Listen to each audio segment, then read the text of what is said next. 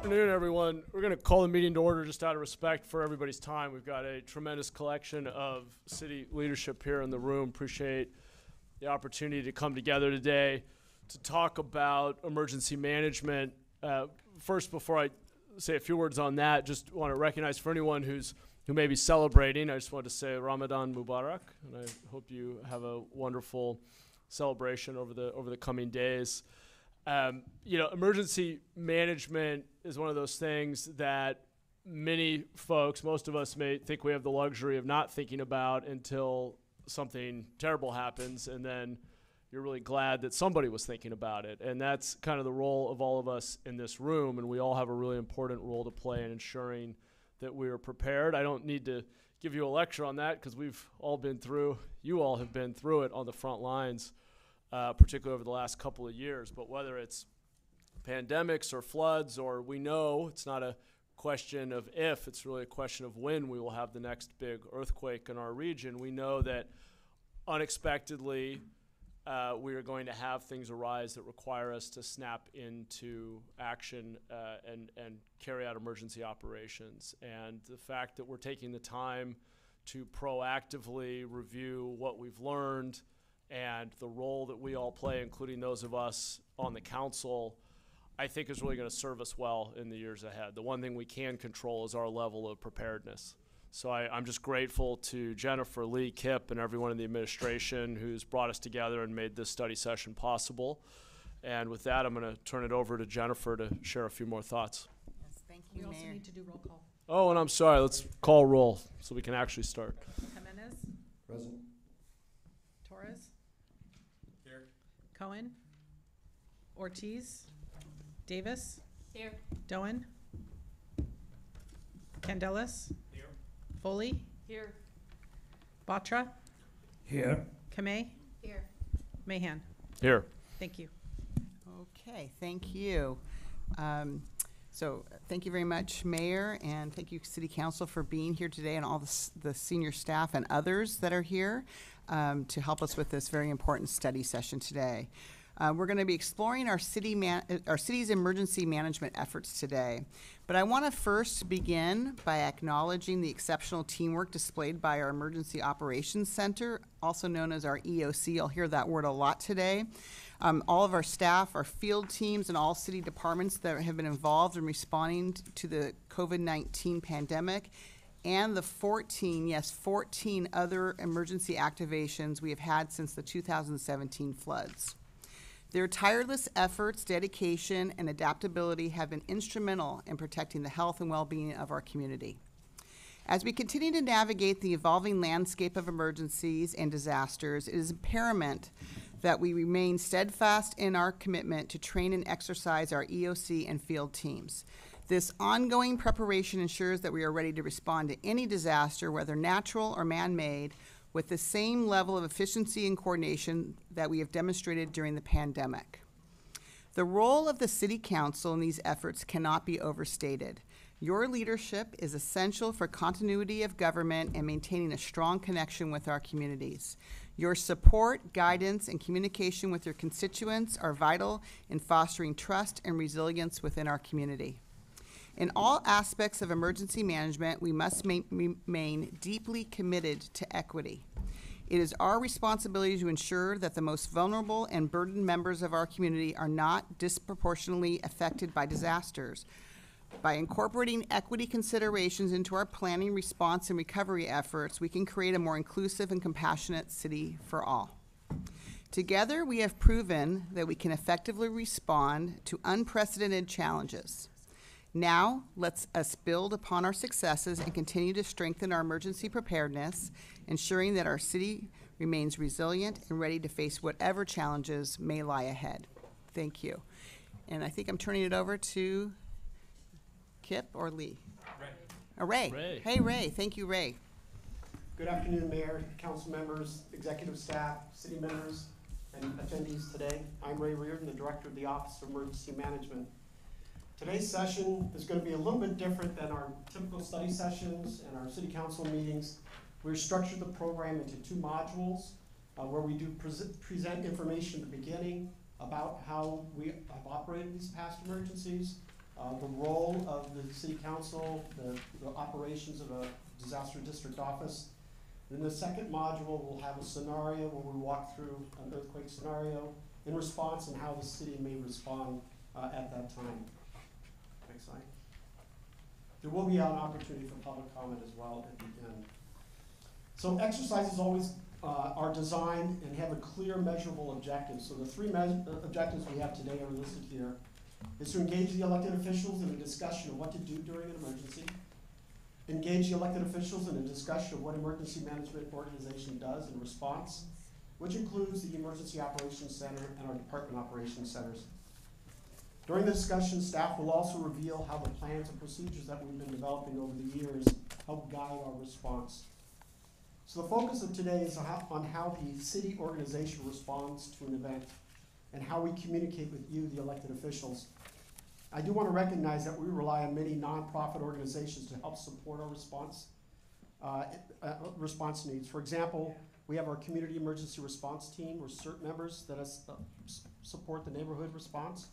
We have the American Red Cross, who supports our sheltering operations, and the collaborating agencies, Disaster Relief Effort, or CADRE, who helps organize other nonprofit organizations in response to the events. Next slide.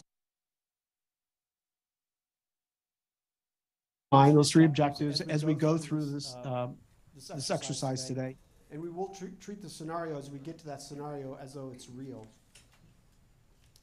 Next slide. So I will be the facilitator for Module 1. And I'll lead you through this. I'll be supported by Karen Chuang from our office and talking about the disaster district offices.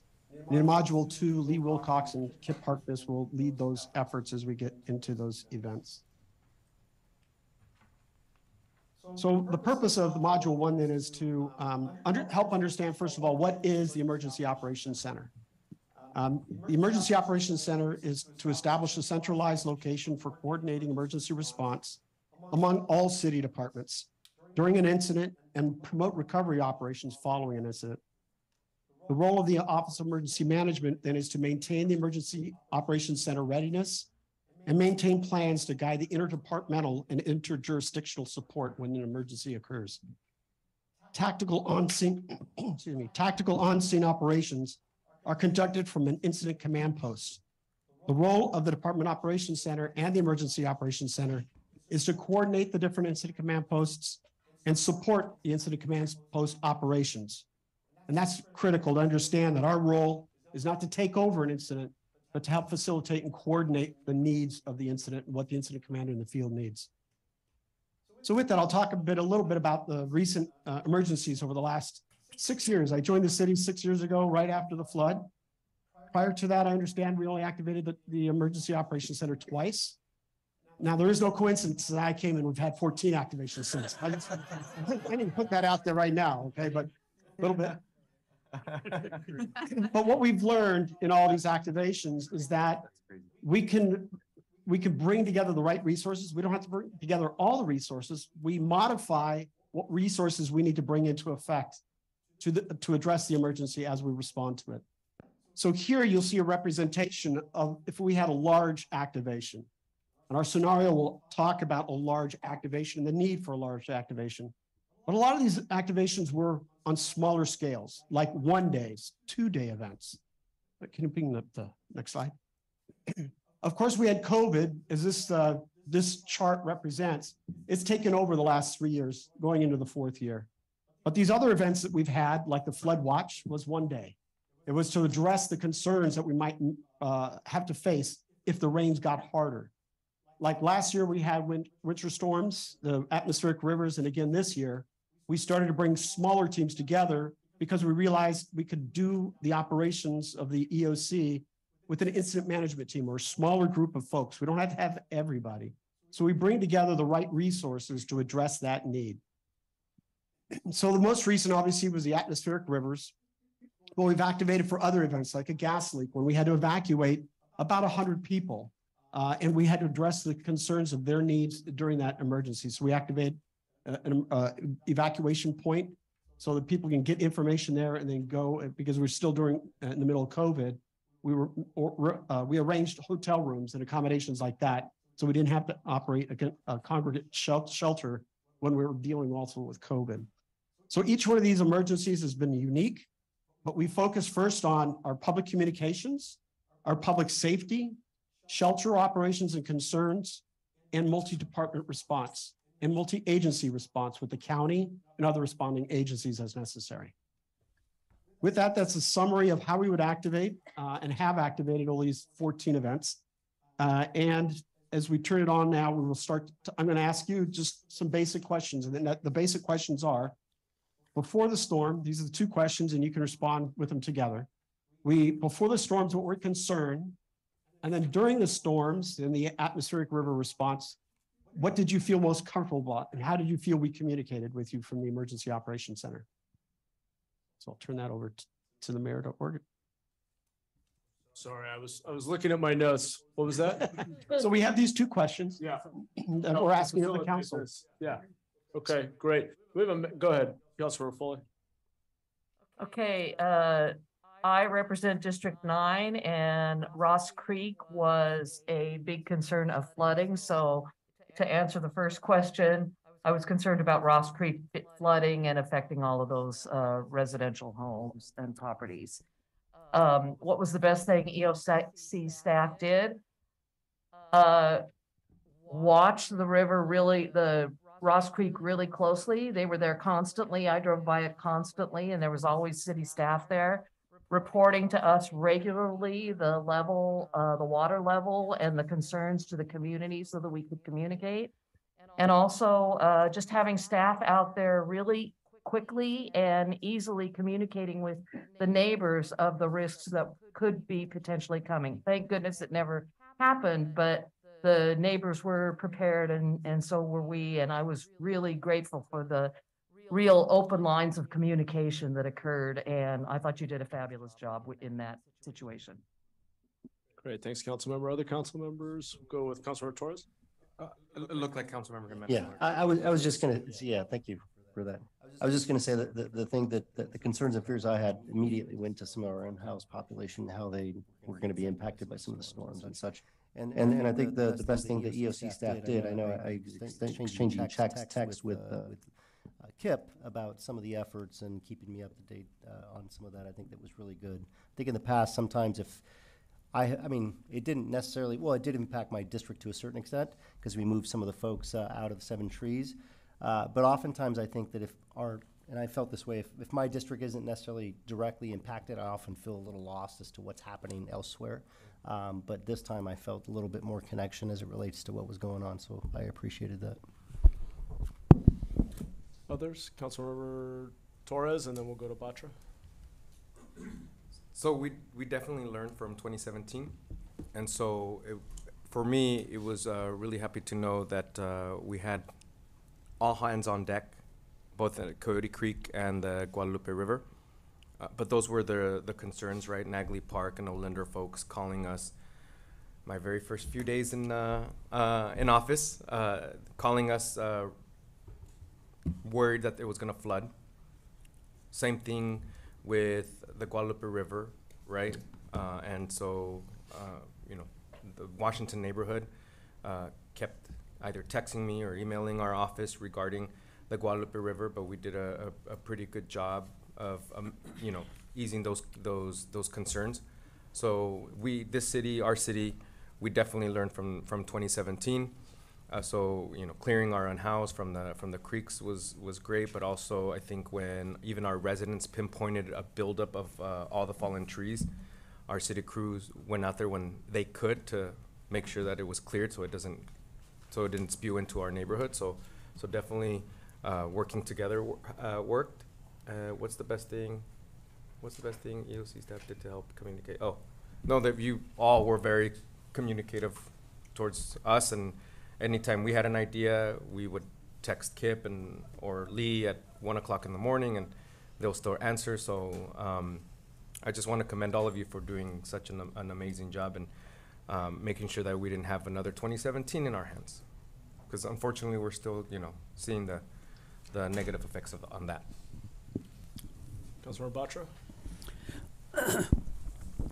For us, the big concerns were the wind storms which were coming with the water storms, and the impact on trees, how many trees were going to fall, how safe you were going to be, and the power outages which were likely to happen as a result of that. And we did have tree fall down on the Almaden Expressway, which was quickly attended to, and the blockages of traffic didn't stay too long. Power outage, we know around 350,000 people got affected by that. Our district did have the same kind of story. There were many people affected by that one. So what we were fearful of, a lot of it did happen. The best part is we at least were getting communications on what was getting affected, what was being taken care of. So as a result, knowing what the impact is, people were able to bear it a little less uncomfortably. So that's the best part done by the EOC in our cases. Thank you. Thanks, Councilmember. Vice Mayor? Yes, thank you. You know, each time, I know they're becoming more frequent, but we get better and better.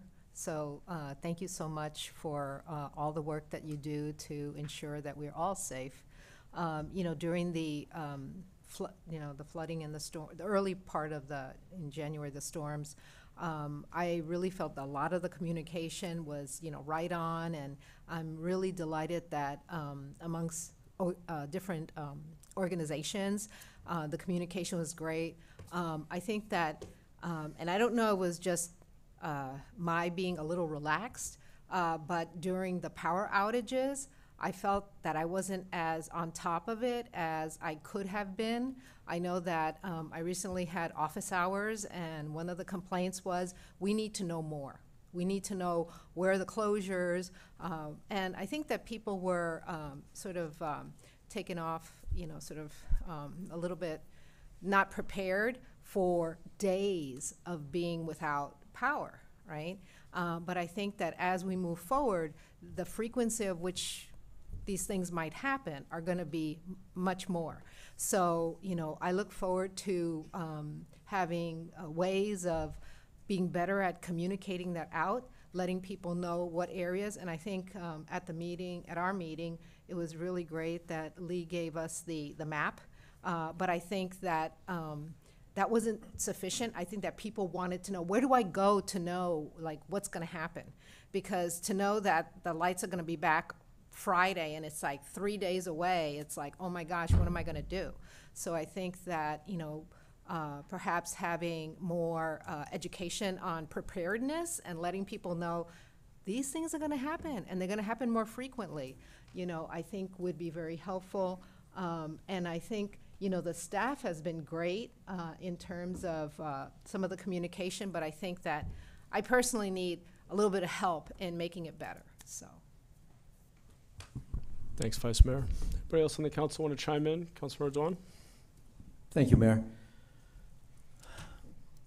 Some of the fear was the flooding, how do we move unhoused residents, overnight warming center, or location, if you will, fallen trees, and how does our public safety department prepare for this whole new events? One of my worry is this, that a lot of our constituents understand that we have the community center, the library, the fire department, but how do we support them with food, water, fuel to, for example, some of the fire department, they've got generators that can run for 2 days, right? Let's say a major disaster, earthquake, bridges will be collapsed. How do we get the fuel to the fire department? How do we get for people who congregate into a community center and going toward the fire department with there's no food or water and implementation? That's part of my worries. But on the other hand, you guys was incredible in a very clear, concise communication, both email, in person, and presentation. letting us know where and when the flood's gonna happen, what action you're going to take, and what is the outcome that you're looking for. And I have to say, you guys did an incredible job. We've learned from 2017, because I remember I was on the 3rd floor looking down at the flood on Center Row there, and we activated, the emergency EOC at that point, and we've learned a lot, and I appreciate that you guys put together exercise like this and continue with many other department to prepare for the major disaster. And it's not if, it's when it's gonna happen. And my thought process is the next earthquake is gonna really shock all of us. And I wanna thank you again for being prepared. Thanks, Councilmember. Any other comments? I'll just very quickly add, when the storms first hit in January, it was definitely a crash course for me in the role of being mayor. It's a little different in that the charter places the responsibility for communicating on behalf of the city within the mayor's office, but we have to be in tight coordination because, frankly, I didn't know what I was talking about. I was 3rd day on the job. Lee and I are at a press conference. Press is coming to our office every day asking for answers. And while my concern was, of course, for our unhoused community, for flooding, really fundamentally for me is about communication. I did not want to say anything that was going to confuse people or make matters worse or commit to something that we couldn't deliver. And I was just incredibly grateful to have Lee. I think Jennifer may have even been traveling for a couple. It was like this perfect storm, excuse the pun, where it was like 3rd day on the job, Jennifer's traveling, and really Lee, Kip, and Carolina, we were doing briefings every few hours and understanding where water levels were and what I should and shouldn't communicate. And it was just highly collaborative, super professional, extremely efficient. Briefings could be 3 minutes on the phone if that was all they needed to be. We didn't have to go on and on and on, but just what are the facts? What can we share? What's relevant to the community that we can communicate at this point? And frankly, I just kind of plugged into a system that already exists, which is how it should be, right? I mean, you all have, I don't want to say perfected, but have built a really excellent operation for identifying issues and solutions. And I know we'll talk more about this today, but I was extremely impressed and grateful. And it's an impressive operation that city staff has figured out how to set up through how many times? 14 times, Ray? You're really earning that paycheck. Grateful for that muscle that we've built here at the city. Mayor, Sure. so I want to leave folks with this. I was then working for Councilmember Carrasco, and in 2017, one of our District 7 residents, whom I established a relationship as a Franklin McKinley School Board member, literally called me because the city didn't notify anybody. Santa Clara Water didn't notify anybody. Of course, that's no one's to blame here because we've learned our lesson. But called me saying, "Looks like the water is creeping into my apartment," and I was like, "Wait, what's going on here?" And 25-30 minutes later, her apartment is underwater. I rush as a proactive council aide or city employee, and she is, then at that point, our fire department has her on a boat, getting her out of the water. But that's the lasting impression that I never want to have as a council member, and you all shouldn't have either, because this time around we were ready, and this time around we were prepared. And so I'll leave you with that image that in 2017, that's I hate to say it, but that's what occurred in 2017, right? Our residents didn't know what was happening, they got flooded, and we got caught off guard, and that didn't happen this time. So I'll leave it at that. All right. Thanks, Councilmember. In the spirit of continuous improvement, let's get back to the rest of the session. Go ahead, Ray. The next section is obviously these few emergencies, these few 14, have been manageable within our communications capabilities, our ability to communicate with you, et cetera. Now let's talk about if another major emergency comes, what is the purpose of a disaster district office? How can we communicate with you and facilitate that? And what would you do in managing your constituents and communicating with them? With that, I'm going to turn it over to Karen Terong from our office to walk through the next several slides. Hi everyone, once again my name is Karen Trump. My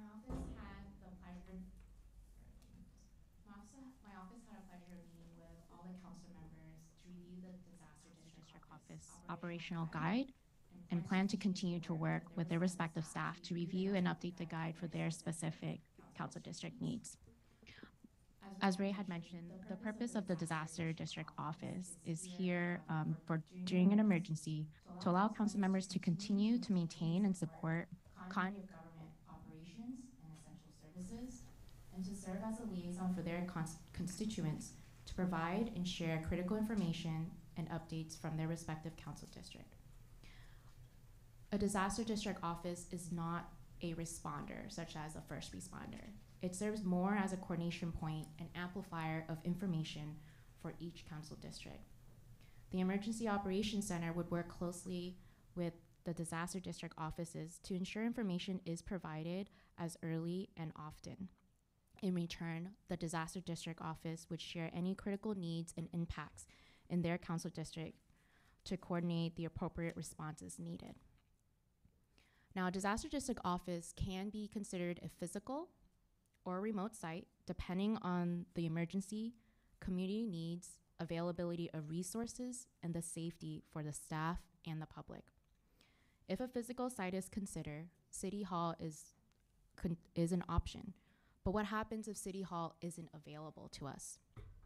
I've been working with each council district to identify alternative sites that are centrally located within this district, easily accessible to the public, and large enough to continue to support council district operations.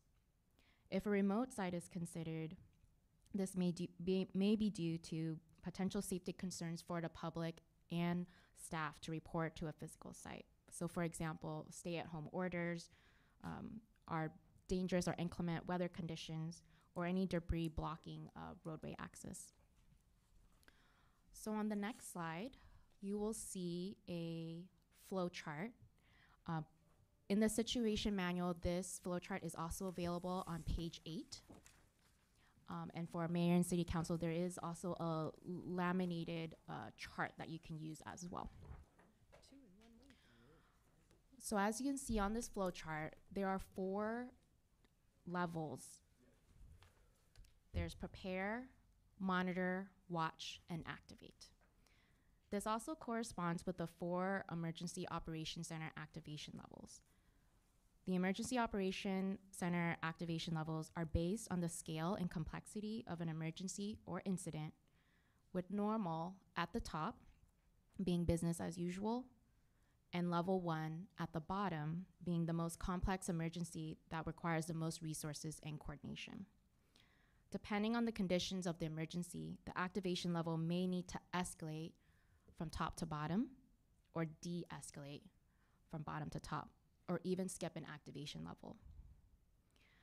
Now I'm gonna go ahead and take you through the different steps. So at the prepare level, or business as usual, this is an opportunity to review and update emergency plans, participate in trainings, and encourage the personal preparedness within our community to be prepared for any type of emergency that we may encounter. During the monitor level, or activation level 4, this is when if an incident or emergency had occurred, and it triggers emergency notifications and monitoring of the situation. In the diagram, you'll see EPIO, which stands for Emergency Public Information Officer. They help develop emergency communications and vet information before going out to the public. Once information is developed, it will be shared to the public and also the Emergency Operations Center, or in the diagram, EOC liaisons. And from there, City Council will receive information through the City Council liaison. Information can also be shared from the field or at the City Council level. And in turn, that would provide information to the Emergency Operations Center as a whole. This communication feedback loop helps maintain situational awareness of the incident for both the Emergency Operations Center and also at the City Council level. The next level is the watch level, or activations level 2 or 3. This is when the incident or emergency continues to escalate.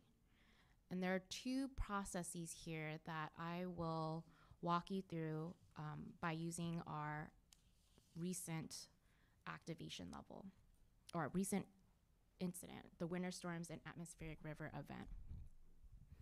So during this event, one of the first questions that we had to ask ourselves was, is there a proclamation of a local emergency needed?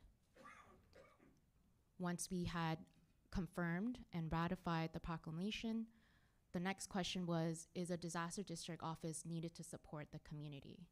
So during this time, given the fact that the event was localized and parts of the city were impacted, and the fact that council districts were still able to maintain their operations from City Hall and maintain emergency communications with their constituents and the Emergency Operations Center, we did not activate the disaster district office in any of the council districts. Now, as previously mentioned earlier, if we had a catastrophic earthquake where we anticipate citywide impacts, response and communication lines are disrupted, we anticipate that a local emergency would also be proclaimed in this time. The Emergency Operations Center would be activated at level 1. And this would be the time where a disaster district office would be considered to be activated as well, to ensure that we can support the community at the ground level. When a disaster district office is activated, we will have to think about where to place the disaster district office, how to get our staff to that site, and coordinate goals and objectives for that office, and ensure that the Emergency Operations Center and the Disaster District Office are connected by using that communication feedback loop to ensure information is shared throughout the incident itself. Now, as of date, fortunately, a Disaster District Office has not been activated in the city of San Jose, but in order for us to remain resilient and prepared, it's important to continue our planning efforts for the Disaster District Office. Thank you for your time.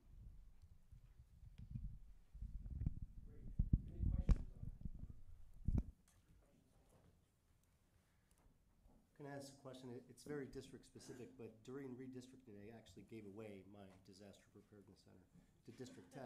And so can you remind me what the status was? I'm trying to recall our conversation about, because I'm sure, I mean, the district boundaries exist, but they're, you know. We're continuing to meet with staff and pre-identify those positions, because I do remember our conversation about that. And that we were gonna work out, have some more time to figure out exactly what other sites. Okay, wonderful, thank you. Okay, on to module 2.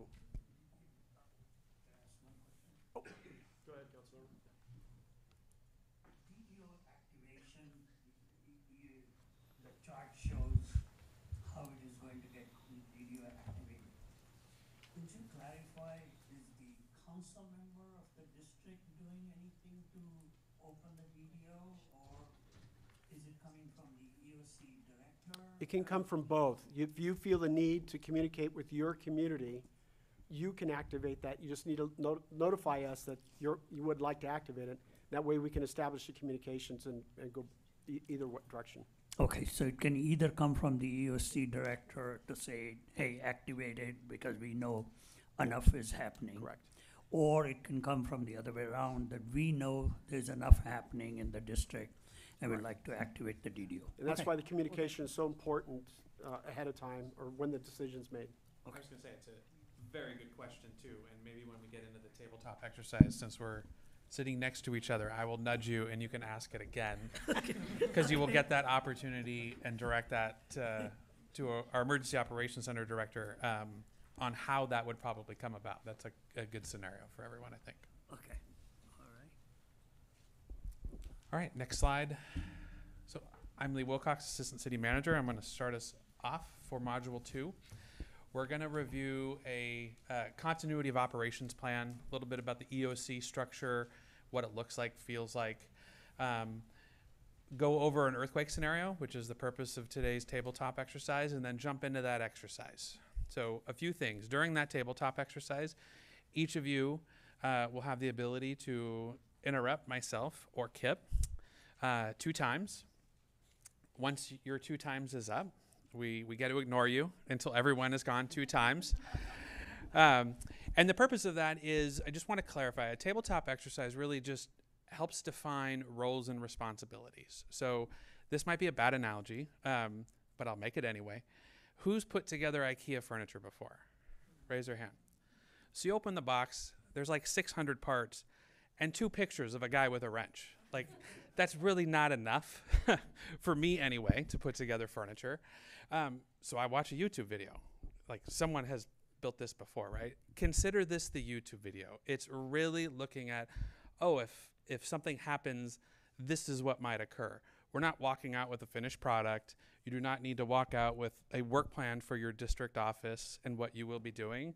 This is just a really high-level overview of one scenario and how communication might happen between the city manager and her team and the council and then staff in the community. So take it for that. Don't feel like you need to walk out with all the answers, because the exercise certainly won't do that. And then we'll end with Jennifer making some closing remarks. Next slide. So continuity of operations is very important in any disaster, any event. On behalf of the city manager, the assistant city manager for San Jose is responsible for navigating the world of what if, which quickly evolves into what now, by providing guidance, direction, prioritization of resuming activities and services after a disturbance or disaster or any other type of event. Continuity of operations fundamentally requires a succession framework and associated delegations of authority throughout the organization placed prior to an event occurring. One thing that I'll be touching upon in a second is we are doing a very large, very extensive process with all departments, all appointees right now, to modernize and bring up to date our continuity of operations plan in the city of San Jose. And I'll touch upon that. The one thing that I wanted to talk about was our experience with COVID. While we had plans in place and a very high level continuity of operations plan in place, we didn't technically have one for a global pandemic. We were very fortunate in that, sort of like, unlike, a tornado or an earthquake, which happens very quickly, that, some people in the organization saw this coming, so we had time to plan. It was really the process of Kip, myself, Jennifer, Dave Sykes, all the department directors in the city starting to do that continuity of operations planning, like what is going to happen when we shut down. The county's just made this request around food distribution, so we're going to need to have these resources. That led us to Sunday night at 9 o'clock, the Tuesday before shelter in place, us bringing every single director into the city saying, we're closing down now, because we knew we were going to need resources to support the Emergency Operations Center. And so with an earthquake, which will be today's scenario, we need to have things on the shelves and plans on the shelf to act very immediately, because a lot of the times we won't have that luxury.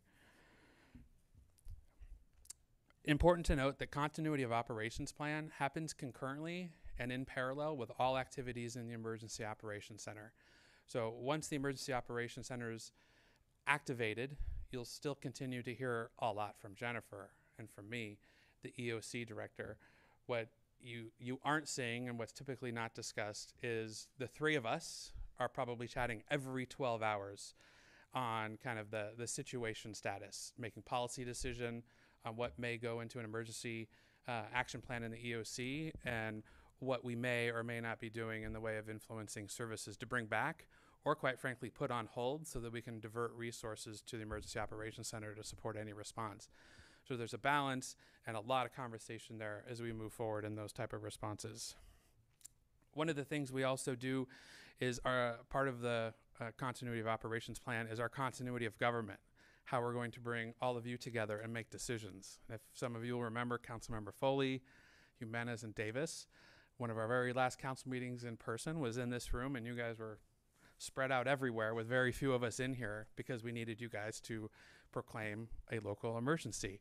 And we didn't have the Zoom capability at that point. It was a long time ago.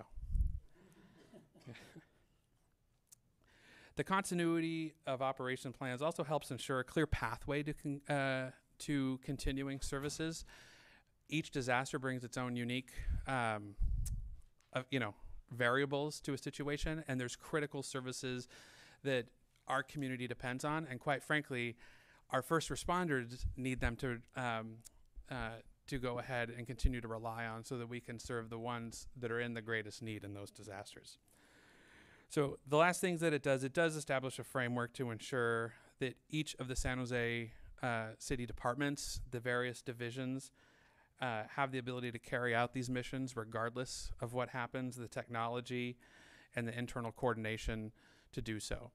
So right now we're going through a series of 6 steps, and we're currently in steps 2 and 3 for our own continuity of operations plan, but this includes step 1, identifying a mission, business critical functions that need to continue no matter what, identify resources that support those critical functions, anticipate potential contingencies or disasters. We are what we refer to as all hazards comprehensive emergency management profession in the city, which means we plan around floods, earthquakes, fires, global pandemics, gas leaks. So all of those with 98 core services and 264 programs requires, a lot of large matrices to figure out how we proceed given the circumstances. And lastly, test, revise these strategies continuously. So we are working our way through this program, and this plan will be complete by the end of the calendar year, and allow us to be more proactive and more set when the next disaster does occur. So with that, I'm going to hand the EOC overview to Kip Harkness. Thank you, Lee. Kip Harkness, Deputy City Manager and the Emergency Operations Center Director. You see before you kind of a mock-up of what the Emergency Operations Center would look like. It is essentially a framework for an organization that's designed to be scalable, flexible, and have clear focus and clear command structure. The vests represent the different sections of the organization, with management wearing black vests because I like to wear black vest all the time, and then the different colors which we'll go through representing the different key sections. It's important to note that while there are in many cases a correlation between the department and the role, one of the beauties of the Emergency Operations Center is we can staff that role with whoever the appropriate person is, or in the case where we've have to rearrange chairs a bit, whoever is able to make it in and it can be put into that position and has the authority and the clarity to do the work. So it's a very flexible, agile organizational framework that, again, we can scale and adapt to any of the all hazards that we plan and prepare for. So I want to actually have each of the section coordinators introduce themselves and introduce very quickly the role of their section. So we'll start with the orange vests, and that is the operations section. Rob Lloyd is our operations section coordinator. Red vests, I call them orange. I apparently have color issues. Red vests. Operations section of the EOC. The one mic that's not working. We'll see how they respond. Thanks, Chief. Can you hear me, guys? Yes. All right. The operations section of the EOC, Rob Lloyd, is responsible for managing all tactical operations of an activated incident. The operations section chief oversees the section and manages safe response activities, executing the operations portion of the action plan, and requesting and assigning resources in support of those operations. All right, then I'm going to go to logistics and what I think is yellow vest. Thank you, Kip. Good afternoon, everyone. Walter Lin. I'm a Deputy Director of Public Works. My role in the EOC is the Logistics Section Coordinator. Our role is really to provide that support function for all of the other sections within the EOC. mainly to provide supplies, equipment, materials, services, help to make immediate repair and restoration of the municipal facilities, providing that emergency response. To Councilmember Doan's inquiry, our role is also to ensure that the generators are operable and refueled as well too. So from a longer-term self-sustaining aspect of an emergency response, we can do so with the fuel reserves of the equipment that we have and that we can procure. And one of my favorite roles that the logistics section plays is making sure that we're fed and making sure that the field is fed, which is actually non-trivial during this kind of work. Next section, appropriately green for the green eye shades. We have finance. Good afternoon. Alice Virch with the Finance Department. I'm the Finance and Administration Section Coordinator. Our role is really the financial recovery, purchasing, payroll, timekeeping, and the general ledger activities within the EOC, just making sure everything continues to function and we get the money back if we can. Yeah, I just want to emphasize that last one. We get the money back if we can without the proper documentation, which is very, very complicated and tedious and time consuming. These are only theoretically reimbursable events. And so that role is extremely important, not only in the immediacy of the purchasing work, but also in the long-term recovery on the fiscal and financial side. Then we also have a recovery section, which is a kind of an innovation within our EOC, and that's gray vest with Rosalind. Good afternoon, Rosalind Huey, Deputy City Manager.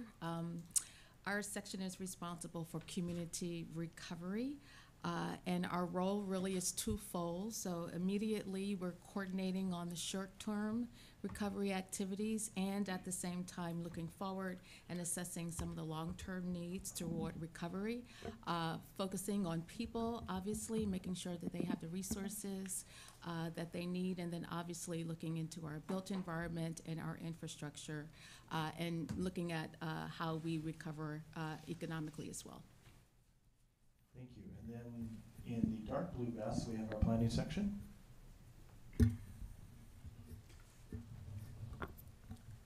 Thank you, Mayor and Council. My name is Jay McCamus. I am the Deputy Director of the Office of Emergency Management and the Planning Section Coordinator during those activations. The Planning Section is basically the data and information hub of the Emergency Operations Center. The collection, assessment, dissemination, presentation of information is the key to what it does. We are responsible for preparing the action plan and situational reports that inform not just the EOC, but the field and the council when it comes to the information about what's going on and the decisions that are made. And then technically within the management section, we have the EPIO, which we have in the purple vests and which we elevated essentially to their own independent branch. Thank you, Kip. Mayor, Council. I'm Carolina Camarena. During emergencies, I'm the director. And in my day job, I'm the director of communications for our city manager. What the EPIO, or the Emergency Public Information Officers branch, does is provide culturally appropriate multilingual messages to save lives, livelihoods, and the environment. And for that, I brought a prop from our last go around. This is an example of one of the signs that we were created in real time and produced in 4 languages, warning of flood risks, which was produced in coordination with our communications department, as well as our sign manufacturing crews out in the Department of Transportation, and then those crews getting those out in the field, including the FIT teams and the DOT teams. So it's and that gives you a sense of what we call the fruit salad of the EOC. So you see these different colors, and the ideal within a physical emergency operations center is that these groups are mixing back and forth. So each of them has their role and their clear reporting structure and is fully empowered to coordinate across the different sections to get things done. That brings us to the management section, which is with the black vests and led by the Emergency Operations Center Director, which is the role that I play during an activation. And the way that it's been described to me is that the role of the Emergency Operations Center is to be the thinker anticipating the needs of the field. As Ray said, we are not leading the incidents in the field. In fact, what we are trying to do is empower the field to lead. They are better trained at that than we are. They know their stuff, and our job is to think ahead while they are doing their response to what they're going to need next. Sometimes we can get 5 minutes ahead of them. Sometimes we can get a few days ahead of them. Sometimes we're a few days behind. But if we can get ahead and we can begin the logistics work and get the equipment that they need to the place that they need before they even know they need it, then we're doing our job superbly well. So you will also see there are a number of what are called department operation centers, which are represented in the row in the back. And we've put them in the back not because they're less important, but because they're closer to the field and are going to be coordinating the work of the field, and but will be in communication and coordination with the Emergency Operations Center. And so I won't say a whole lot more about that because I think you'll see it in play as we go forward. But for those of you who are historians or historically minded, you'll recognize that this model is a general staff model. So the origins of this are with the Prussian military in the 1880s, which realized that just having people run around and do things was not really doing so well. And so that a general needed to have clear logistics, clear intelligence, clear operations, and very smart and capable leaders who weren't doing the field operations, thinking ahead of the field to do that coordination. And that's morphed into the incident command system, SIMS and NIMS, and a whole other alphabet soup of emergency management lingo, but represents now in its current iteration a cutting edge approach to how we expand and manage incidents. And I see it looks like a question from Omar. Yeah. Councilmember Torres, excuse me. That's okay. Kip was my boss before, so.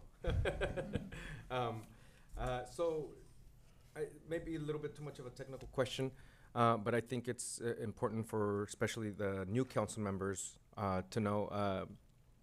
So I know that we just had finance speak.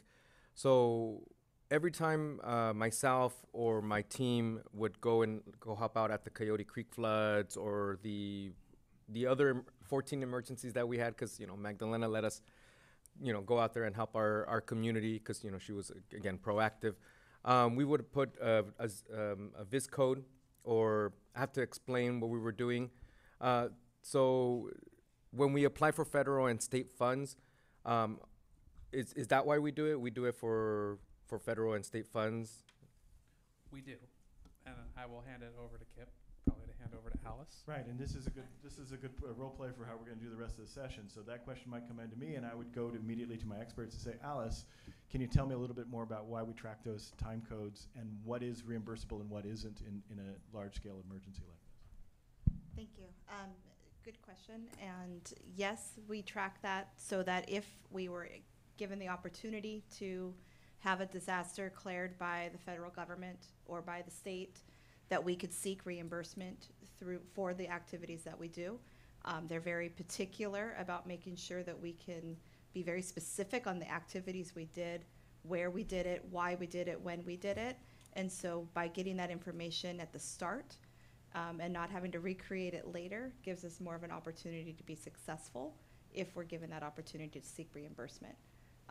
Typically what would be reimbursable would be something that's overtime and not already previously budgeted, or for staff that we bring in specifically for that incident.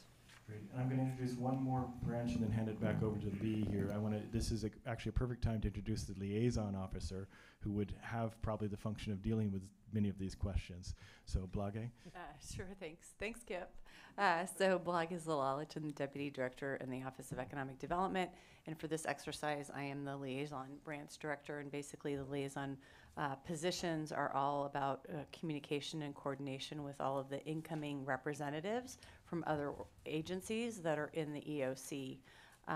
So a few of the examples of the liaison kind of team would be city council liaison, would be a private sector / business liaison, would be an EOC to EOC liaison. So if the county has set up their EOC, intergovernmental relations liaison, and a schools liaison. So those are a few examples.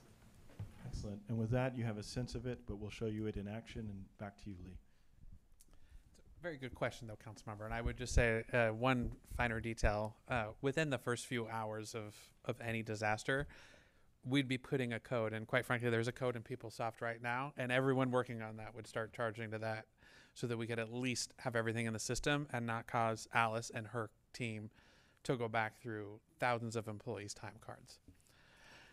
Because that would be really inefficient. Okay, so I have a script from Ray. I am going to do my best, I don't know, Harrison Ford or Morgan Freeman voiceover as I introduce this event, but why don't we go ahead and play it? So envision a bustling day in San Jose when suddenly the ground beneath us starts to shudder. A massive 7.0 magnitude earthquake erupts along the Hayward Fault, and the city is gripped with the overwhelming power of nature. In the first few minutes, the tremors intensify rapidly, with the earth heaving beneath our feet. Buildings sway violently, glass shatters, and the deafening sound of tearing concrete and crashing objects fill the air. Panic sets as people of the city of San Jose instinctively seek cover under tables and door frames or beneath sturdy structures that they can find. Clinging to these makeshift shelters, they brace themselves for the relentless shaking, praying for the turmoil to cease. As residents confront this terrifying situation, they must remember the crucial steps to ensure the safety message they received early on. Stop, cover, and hold on. By doing so, they protect themselves from falling debris and maintain the safest possible position during the earthquake. As the ground finally stills, an eerie silence descends upon the city, broken only by distant sirens, many car sirens, and car alarms. People emerge from their hiding places, disoriented by the shaking, taking stock of the aftermath. Roads have cracked and buckled, buildings have collapsed or suffered severe damage, and essential services such as water, electricity, and gas are disrupted. In the moments following this quake, the city springs into action. Emergency responders rush to the scene, rapidly surveying damage and beginning to triage their own response. Residents still reeling from the shock begin to emerge scared and bewildered from buildings.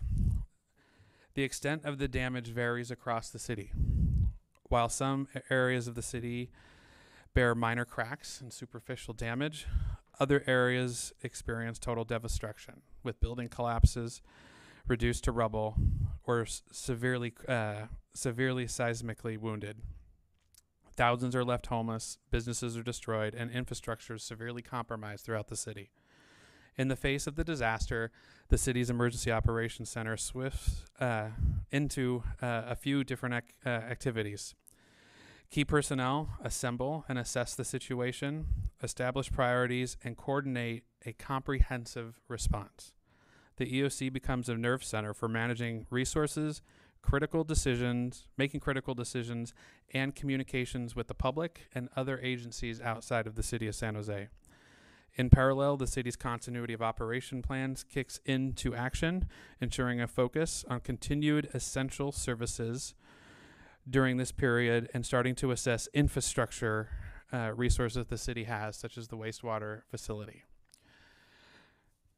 My first call, using my FirstNet phone, which will have priority access, and I would put a plug in if you guys do not have FirstNet phones, each of you should, is to call Kip Harkness and say, how are you doing?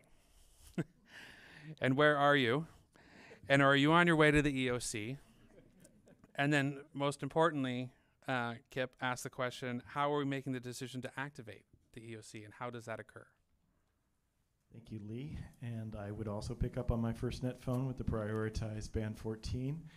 And the answer in a case like this would be very obvious. It would just be an instantaneous activation at level 1. And even if my FirstNet phone wasn't working, I would just simply start moving toward the Emergency Operations Center by car if I was in it, by bike if I was on it, or on foot, and have kind of pre-rehearsed all of those routes in my head many times and taken them. We would be activating the larger EOC with probably a full shift roster. The blue shift that I lead would be the first shift in, and we'd begin the Everbridge notifications, which Everbridge will begin to reach out to you automatically with a message on how and where to report, either emailing you and then texting you at your other number and emailing you and texting you, and basically doing everything possible. Probably the chat GPT version will come over and drive over to your house until you respond in the affirmative or the negative. If you respond in the negative, we'll immediately try to find a replacement and begin that step and process. The expectation is it probably takes us a couple of hours to assemble into the EOC and get it going. That's why we're not holding back any of the field operations. Those are ongoing while we gather. Thanks, Kip. You touched upon those first few hours. What is the emergency operations plan or emergency action plan, and what would the first few hours? Why would the first few hours be focused on that? Yeah, so we have a whole series of plans. The emergency operation plan really is a framework for how we respond, which is codified all of these practices and is in alignment with federal and state guidance. And then around that, I think we've got about 16 different plans and annexes that go into detail on things like debris management and or housing in time of an emergency. And that all allows us to have thought out in advance, mental rehearsal for what is most likely to happen in the range of threats that we are most likely to face. And so that allows us to pull those off the shelf, either literally or virtually, refresh our memories, and begin to focus on the most important things. The key role of the Emergency Operations Center is to protect the most vulnerable and those who are going to be most burdened in any disaster emergency. Unfortunately, we know those are often very much going to be working class people, people of color, recent immigrants, those of fewest means. And so our top priority is always their lives, followed by the protection of property, followed by the environment. And so we will begin to staff up the Emergency Operations Center in response to those priorities in that order. Okay. Total each. Yes, you may. So what I'm curious about is, so flooding, Each of you. was very centralized. It happens in very unique places, right? It doesn't impact, I would say, most of the city or most of the employees of the city, assuming they live in San Jose. This type of disaster has the potential to impact a much broader base of employees. So what I'm curious about is, how do we manage a situation in which many employees are unable to report? Or unwilling, right? Because they got to take care of their own family, which I totally understand. Well, let's answer the second part second, because that's the next question I have for Kip. But Kip, why don't you answer that? How are we trained, and specifically the roster with shifts in the EOC where there's redundancies? Yeah, so of course every employee is a disaster service worker and knows that they are obligated to respond. Obviously they can't always do that because they have other people they need to protect and take care of, and they may not be able to fulfill that role. The people who have volunteered to be in the Emergency Operations Center understand that they need to take an extra level of preparation and preparedness. In my case, for example, I was just talking about this with Ann this morning. She knows that she's instantly in charge of the household, and she's going to take care of that, and whatever shape that takes, I'm headed in. I've got my go bags in my car. I have a go bag in the Emergency Operations Center, and I'm dedicated to getting there, as is pretty much everybody else around this table, come hook, crook, or high water.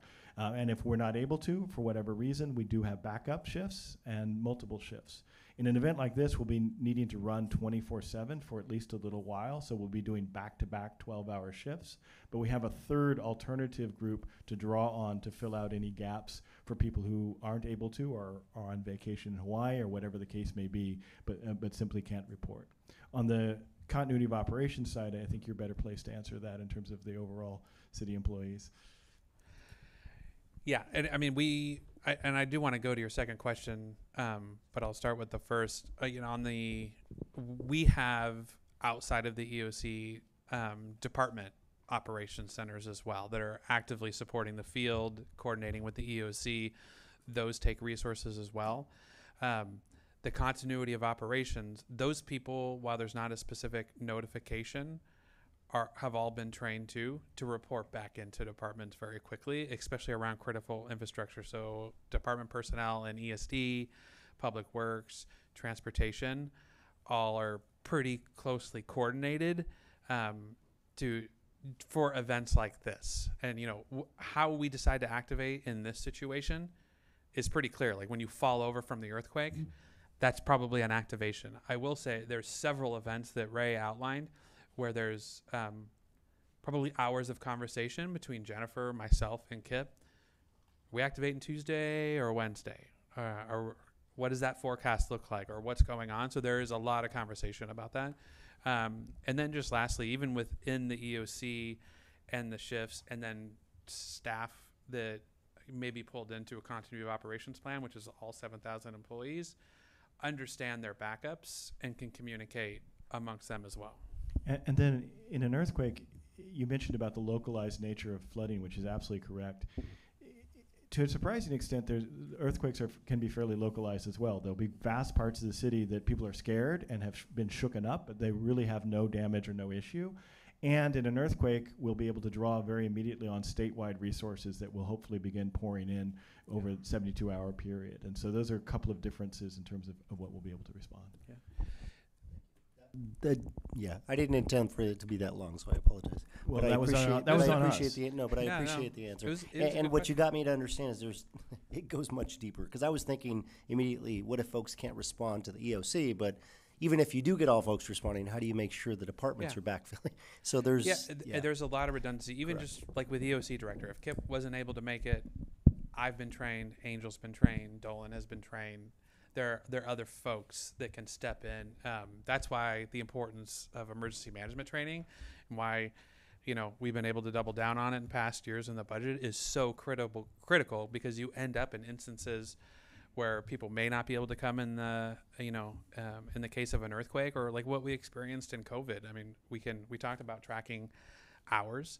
There were about 100 people in the city that worked an average of 300 hours that March, April, and May, and those people needed to be rested, later on down the road. So other people need to step in and help.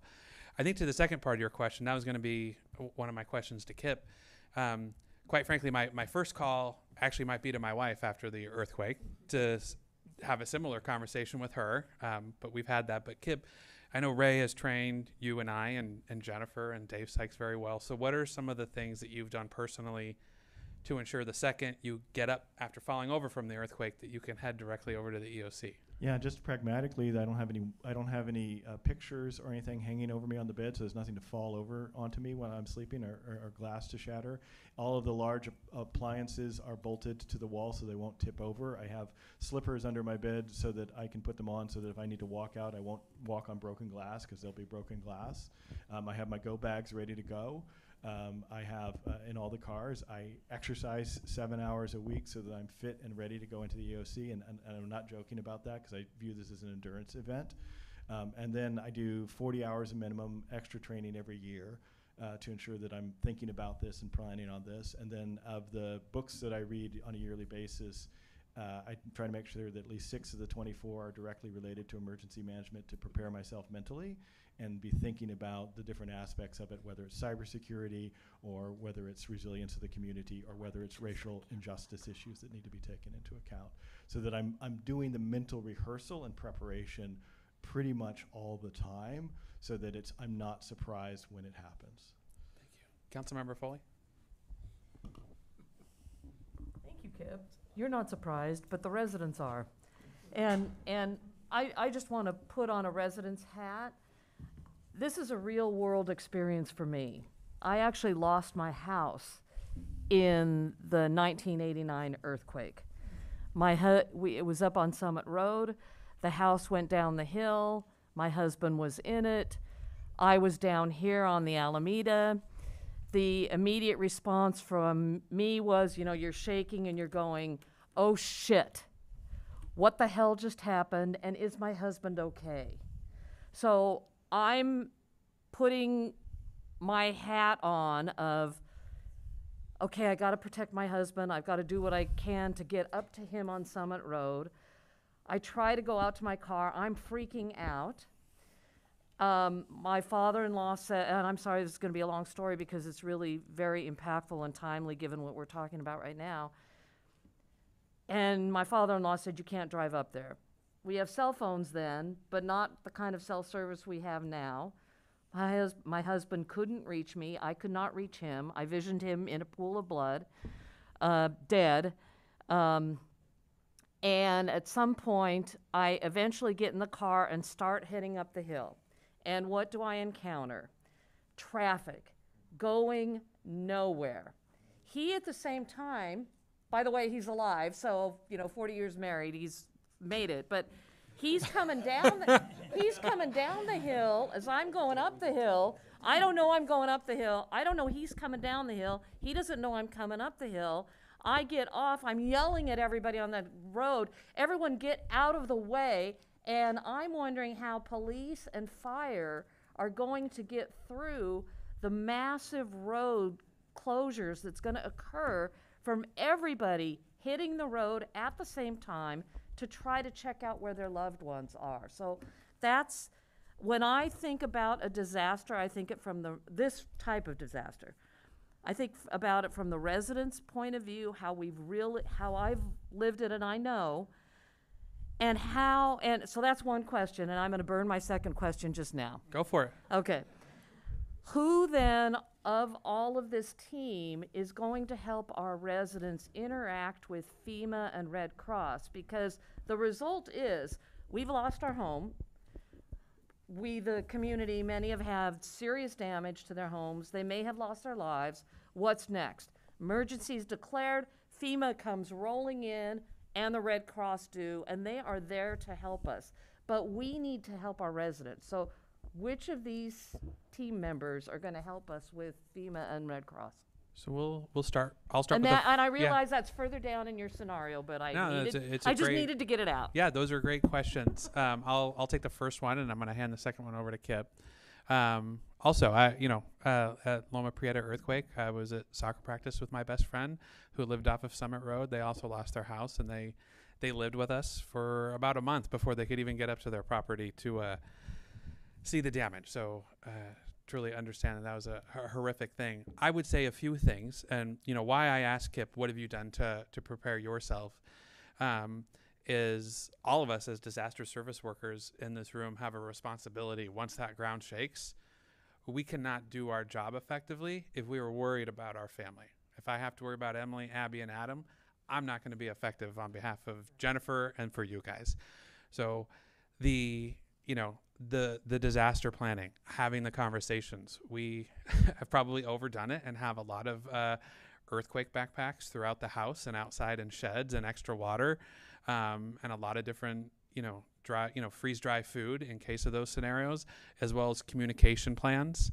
And I would say all of us that end up having FirstNet phones, it's important to use your FirstNet phone, not just for business, so that we can get through to each other in disaster, but it also frees up the other local networks. So people that don't have that luxury or the responsibility of being a disaster service worker possibly have bandwidth on the other lines to get through to loved ones. The second part I would say that's critically important is, as Kip mentioned, there's going to be areas of the city that fare okay, and there's going to be areas of the city, especially the soft stories, that are a complete disaster.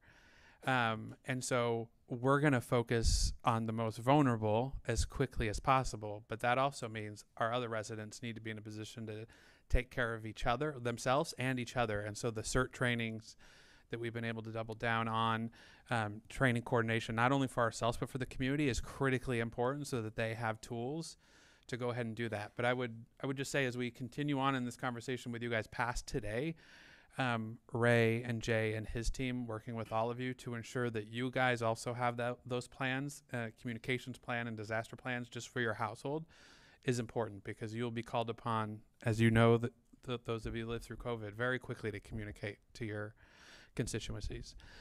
Omar, we'll go to you next, but I do want to Yeah, no. I'm going to go to Kip for I would say 1B of your question, and then number 2 as well, because those are EOC questions. And I'm actually going to use that to start the scenario rolling. So we're all in the EOC. We've had it, and it's been going. I'm actually going to turn to Chief Sapien, who in this case is leading the fire and rescue branch. And Chief, I want you to give us a sense of what you're seeing from the EOC, and also what the direction to the crews in the field is going to be in those first couple of hours from a fire perspective.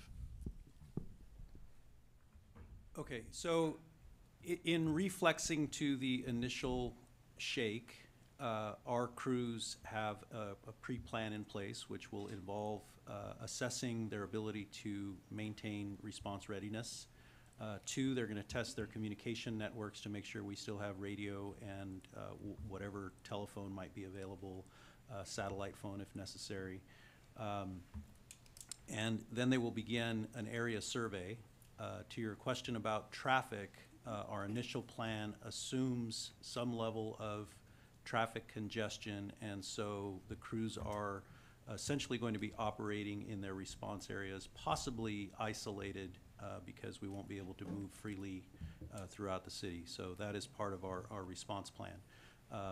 As we move to reflex, we'll initially recognize that something of this scale will likely overwhelm our available resources. And so we will activate a department operations center, which will begin to make sure that we are planning for a continuity of operations. And many operations may be very physically demanding, and so we'll have to figure out a rotation of our workforce relatively quickly. As we are able to staff the emergency operations center, we become the link between that department operations center and what their objectives are and the EOC. And from the EOC perspective, we begin to support the needs of operations. We will assume that there will be multiple large-scale incidents in the city, and so we will be supporting multiple incident commanders who will be in contact with the DOC, who will relay the needs to the EOC. Thank you, Chief. I'm going to go to Commander Rick Scott on this. In this instance, Rick is going to be our transportation branch lead. You're going to be thinking a lot about those routes. What does that first 24 hours look like for you? A big part of our first 24 hours is ensuring strong communications with our Department Operations Center. We have zones throughout the city that our crews know where to go.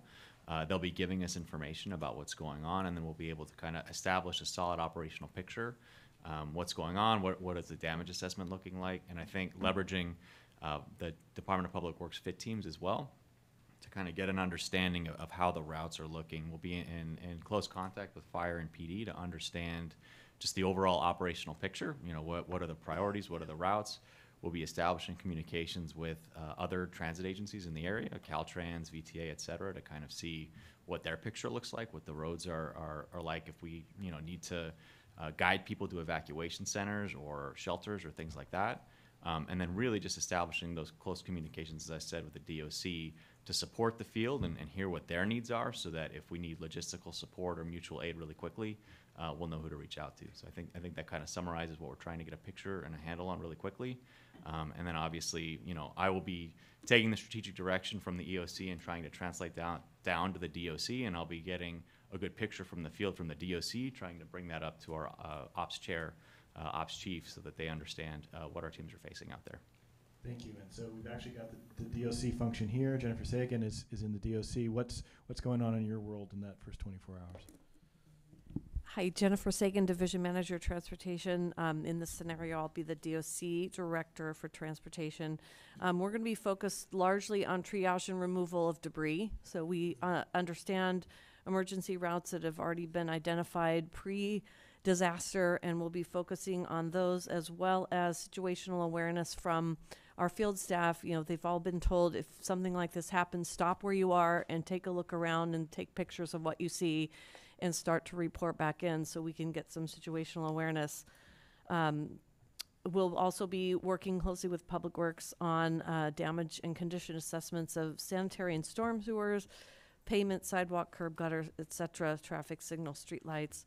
But primarily our focus will be on doing what we can. We've inventoried our fleet of dump trucks and other debris removal equipment, and all of our utility vehicles will probably become debris removal vehicles. Thank you. Now, we talked about a little bit about sort of the communication question. How are we getting the word out and, to the community? You mentioned a little bit later about the CERT piece. I want to have a communications perspective and a CERT perspective. Did you want to interrupt now, Councilman? We have an interruption next door to me. Let's do it. Yeah, no. So I think we all have our 1989 horror stories, and so glad that Mr. Foley made it out alive. But what I clearly remember in 1989 is, my family was already home, because my dad was a huge A's fan. And so we were watching the A's and the Giants about to play. So everybody was home. And at that time, I actually lived in the basement, by the way. So, the 1989 earthquake in the basement, would never ever want to feel that again. But at that time, we were still a monolingual family, and we had no idea. We had no idea what to do. So that's the question that I'm going to ask is, because obviously Councilmember Foley experienced the traffic getting to her husband. Are we gonna tell our residents to stay in, stay in shelter or shelter in place, or ask them to go to a massive evacuation site if we have one? Because I think we want them to be off our street, but then we also, for those who are not, their houses didn't collapse or are safe, are able to stay where they're supposed to stay. So. It's an EOC question. Okay. Yeah, and as the EOC director, my general guidance is, and we talked through this as a team, but it's going to be if you can be where you are and you can be reasonably safe, stay where you are. If you can take care of yourself, take care of yourself. If you can take care of others, take care of others. But I'd turn to Carolina on how we'd start to communicate those kinds of messages and how we'd reach out to the broader community. And then I'm going to turn to Chris in terms of what role CERT will be playing in exactly this circumstance. Carolina? Thanks, Kip, and thanks, Councilmember Torres. Great question. I too was still a monolingual family at that time. So what we use in communications and for EPAO, it's very important that we use the AIR model, which is alert, inform, and reassure. There's going to be 3 top messages that will be multilingual messages, culturally appropriate, because I do not believe in direct translation when you have emergencies. You lose a lot when it's a direct translation. But one is how to be safe. So we're probably going to be talking about you're going to feel aftershocks, and here's what you do during an aftershock. How to stay safe. So how to keep your property safe as well. Turn off your gas. Don't go or get out of damaged buildings. And then eventually where to go, when to go, and how to get there. So that's the shelters, evacuation, medical assistance. I don't know what our hospitals will look like if we have this sort of earthquake. So it still boils down to protecting lives, property, livelihoods, and our environment. Thank you. Chris, can you introduce yourself and talk a little bit about how you'd be dealing with CERT? Yeah, sure. Thanks, Kip. Hi, everyone. My name's Chris Lasavio. I'm the CERT coordinator for the city of San Jose. So in this type of scenario, we have approximately 800 trained CERT volunteers currently. And the first priority during a big earthquake like this is to take care of yourselves, your families, and your neighbors. And so our team is constantly training on this and learning all different types of techniques. But at the biggest reason why we do CERT is so that people are more prepared during these incidents. Now, if we were going to officially activate the CERT team, I would be coordinating with the operations section to see where CERT might be able to plug into the operation. So that would be all at a coordinated effort. For instance, during the most recent atmospheric storms, we were supporting in a variety of capacities. So we were helping supplement the Red Cross in the shelters. We were staffing the daytime warming centers. We were helping to do knock and talks at mobile home parks and doing some homeless outreach as well. So the nice part about our CERT team is we can kind of plug into a variety of ways. We do train on things like triage and basic first aid, cribbing, so helping to get heavy objects off of folks, how to turn off your gas, how to use fire extinguishers, stuff like that. And we also give out preparedness information on, I think someone mentioned like how much stuff we should be able to keep in our house to keep ourselves safe and sustainable for 72 hours or more. And we give out that kind of information as well. So that's the first thing. Great. So I'm going to keep rolling. Captain Matchett, you have the law enforcement branch role here, which has a number of different pieces. Could you talk about how, 2 things, one, what coordination you play with law enforcement in the field in general, and specifically around how you'd be thinking about evacuations in a scenario like this in an earthquake? Yeah, thank you. So I think with regards to evacuations, what we really want to do is encourage people to shelter in place, and to the extent that they can, to care for themselves for the next period of 72 hours or so. Also encourage them, excuse me, to stay off the roads as they will be impacted by emergency response personnel to help as well. So with regards to an evacuation, I don't see us necessarily providing a mandatory evacuation order or suggestion that people should leave their homes, unless it's perhaps in the downtown core area where it's a very dense populated area. And I want to touch on Councilmember Foley's question with regards to the roads as well. We're very lucky. We have a tremendous amount of support from the community and city council with respect to equipment. And if we need to shift from, driving vehicles to two-wheel motorcycles or even utility vehicles to try to serpentine around traffic, we have the ability to do that. But again, we're law enforcement and working with our partners at the fire department, DOT and Public Works. We can close roads and we can encourage people to utilize, foot traffic to get to and from. And this also goes back to what Lee and Kip, you guys were talking about in terms of being prepared. Everybody in the police department operates on the same assumptions that you guys have with respect to caring for our families. And as soon as we realize that they're safe, they're going to be calling the police department and asking what they can do. And we're going to be asking them to come in. We're going to be holding over shifts. We're going to be shifting our priorities to life preservation functions and away from other smaller priority 3 and 4 type calls. And we're going to ask those officers to, of course, call their families, ensure that they're okay, and they're going to be sticking around for a while. And then we're going to shift to probably 12 on, 12 off, or something that helps with the function of having the best bang for our buck. Thank you. Thank you. We have an interruption. All right. Councilmember Batra with his first interruption. Okay. See if I got it correct that the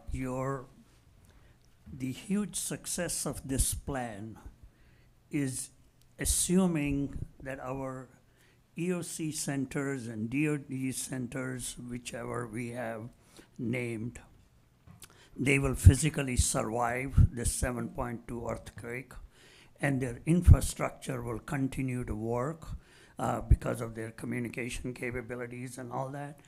And the people who have been designated, they will have the ability to be able to get to those physical centers, EOC center or DDO centers. Is that impression correct? I would say, I think, going back to the Prussians, right? Every good plan changes once it impacts with the actual war, right? And so we are preparing things like the build out of the new Emergency Operations Center to make sure it is extremely able to withstand an earthquake. And we are doing everything we can to hit that scenario. We don't plan for the ideal or expect the ideal in any emergency. The key thing is resilience and agility.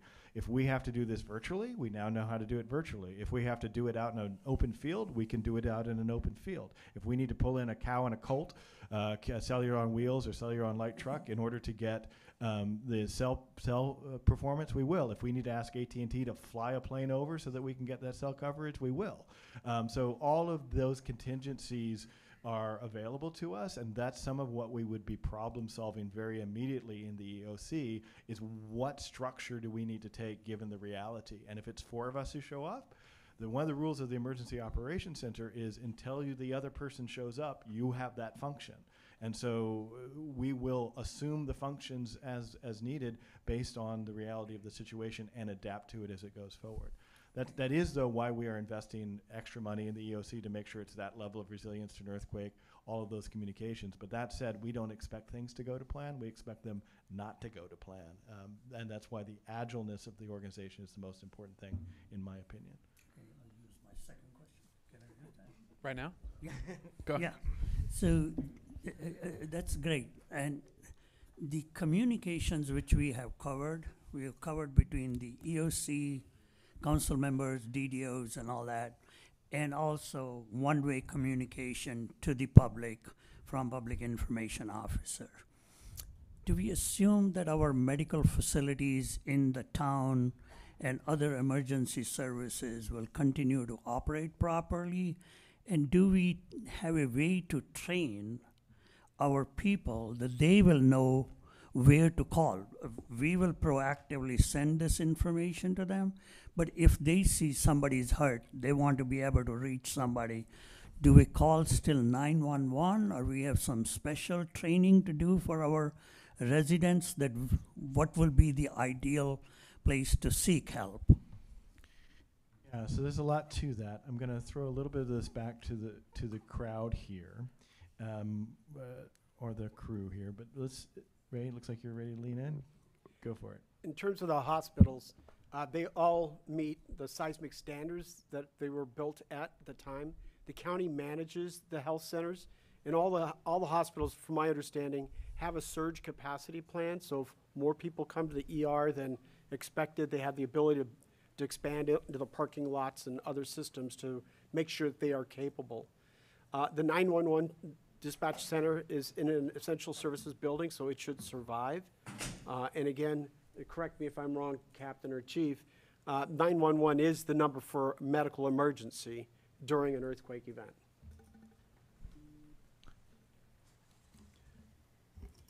Yes, and there's multiple layers to that question. I think there's a baseline training level that CERT provides for first aid, so controlling bleeding, stabilizing, that sort of thing. The reality is that while we will have the 911 system, it's still going to be a question of what resources are available to respond, meaning what is the capacity of the fire department to continue its first responder service, what is the capacity of the ambulance companies to continue their transport services, and then as you asked, what is the capacity of the hospital to receive patients. There are plans, as Ray talked about, for surge capacity, but there's reflex time that would have to occur. So it would go back to your original question, which is we have to evaluate what resources we have available, and reflex by way of the fire service norm is mutual aid requests. So once we realize we don't have our ability to respond, we then initiate mutual aid from outside of the hazard area to come and assist. Just clarification on that. So are you going to give us some material which we should be training our people on? Getting there. Yeah. The other piece that we're going to need to do in parallel to this, I just want to make clear on, I want to lean on Lisa Joyner and help us think a little bit about damage assessment and what that's looking like from your perspective within that first 24 hours. And then we're probably going to go over to the DOC to ask the same question on the inspection side. Good afternoon, Lisa Joyner, Deputy Director of the Building Division within PBCE. So initially, right off, we're going to activate our DOC with Bill Main, and I'm sure you will hear from him shortly. And we're going to establish our communications between our DOC and the EOC. As part of the activation of the DOC, we're going to switch all of our messages so that all of our inspectors, when they call in, know where to report to, and it's one of 4 fire stations within the city. We're going to coordinate very closely right off the bat with Public Works and with our 911 partners on any essential buildings and shelter facilities that need help with inspection, to make sure that we have those up and running and identified right off the bat. So initially in this first 24 hours, it's really more of a safety assessment than a damage assessment, making sure facilities are safe for people to go to. Then we're going to work on the windshield surveys of the areas of the city identified with our 911 partners as having the most damage, to go through and start doing the rapid assessments, focusing on grocery stores, pharmacies, Home Depots, Lowe's, places that are going to be able to provide support to our community, as well as, it's a rapid assessment of, yes, you can occupy, no, you can't, right off the bat, keep people in their homes. So that's really going to be the focus of the first 24 hours, as well as when we're going through these windshield surveys, it's also going to help inform us for how much mutual aid we're going to need to ask for. Thanks. And going to the Department of Operations during the inspections, Bill Main, Mr. Main, what are you and your crews going to be doing? Initially off the offset, so our building operation plan actually activates at a 6.0. So once we hit a 6.0 earthquake, I will be switching over the message for the inspection team to report to their 4 fire stations. That's been reported out. At that point in time, the DOC is also active, and that's when I report in as well. And I start running all field operations for all assessments, first for safety, as Lisa said, and then once we transition from safety assessments to damage assessments. Really, off the beginning, we will assign inspectors for their safety assessments itself, but also to Councilmember Foley's question regarding local assistance centers will also be dispatched out from the rest of the team that are not evaluators or also coordinators for the disaster are going to be actually doing the survey. Code enforcement officers, planning, permit technicians will be assigned as local assistance centers inside your DDOs to be able to provide information for your constituents in different languages, whether it be where shelters are at, where they can buy supplies at, if there's going to be no sewer and water, where are we going to have it dropped off daily, right? Where are those things going to be at?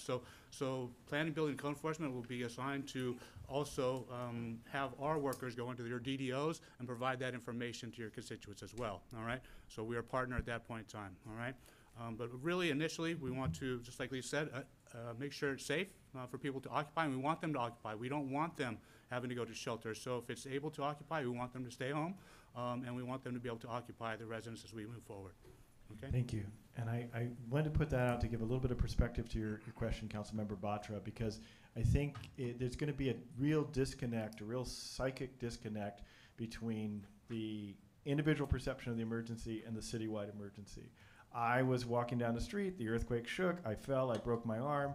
Well, that's a big emergency for me. But in this case, you may be in a situation where a fire truck that would normally be responding to that or a medical response might just drive straight past you with a broken arm, and that's actually the right thing for them to be doing. Because that broken arm in that case is probably something that you can deal with for a little bit longer. And as we identify perhaps a multifamily structure that's completely down, that may be where we need to pay our attention, or critical infrastructure that's going to power us or keep us going for the other things. And so part of what we need from the council members, to your point, is that communication, as Carolina said, of echoing and repeating and amplifying that communication that is really alerting them, informing them, and reassuring them. And to the maximum extent possible, if you can take care of yourself, take care of yourself. I'm going to volunteer Chris, because this is his job, that this is exactly the team that can work with you in your community now to begin those preparations of those key community leaders who can be echoing that message in your network. And so that's really the key piece. The information will be fluid and change very quickly on where to go and what to do. And the next piece I'll be coming to is the sheltering and how we'll be thinking about that, which is probably one of the key pieces. So I'm going to keep rolling if that's at least a partial answer to the question. Thinking about shelter, Neil, you've got the mass care branch and have a lot of experience with this at this point. What are your what are your thoughts and actions in this first 24 hours? Yeah, thanks, Kip.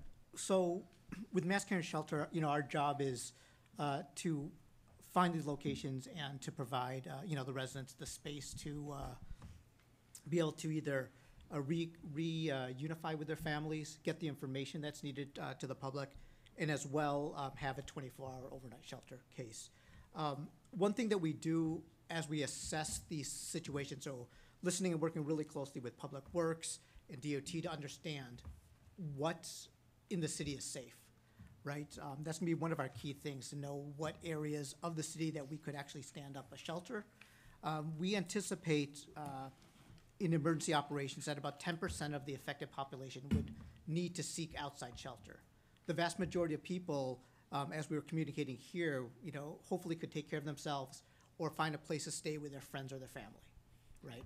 There's gonna be a certain percentage of people that we know, of course, are gonna need to have a separate place to go to, and that would be our job to figure out how to set this up. So our first thing that we'd be doing once the earthquake shakes, check on our family, get those things ready, head over to the EOC. We'd activate our Park and Recreation Departments or Mass Care DOC. We would activate the Red Cross as our initial partner to help stand up the mass care shelters. We'll begin with our assessment of our staff and how safe they are and what areas they can get to. Rely with Public Works and their teams to at least identify the facilities that we could utilize as a shelter. We currently have MOUs with us, and the Red Cross have MOUs with most of all the high schools in the city to utilize those as shelters. We will utilize any of our community centers as possible, but with a potential 7.1 type of earthquake, the number and the capacity is a question that we're going to have to solve. So we would be able to go out and working with the EOC management to look at places like SAP Center, indoors, as well as our parking lot, Avaya, a stadium. One of the things that we've learned around earthquakes is, especially from what we've learned from down south, is that after the earthquake, not many people feel comfortable with coming to a place indoors. So there's a lot of need to establish a tent shelter outdoors. So that was kind of our key things that we'd be looking at, just making sure that we have the facility that's going to maintain to the expected percentage of population that we'd need to serve. Thank you, Neil. And now, Kendra, you've got the department to. Oh, okay. Just a clarification, Neil. Did you say 10% of the population? Of the affected population, of anticipated affected population. So we're talking about in an earthquake. We're talking about sheltering about 100,000 people. The anticipation, again, like we mentioned earlier, that not all of the city of San Jose would be affected by the earthquake, right? Certain neighborhoods, areas that we would say. So out of that subpopulation of people that we see the most damage, then we'd be estimating from that. But yeah, in a larger scale like this, we would be anticipating a high number of people.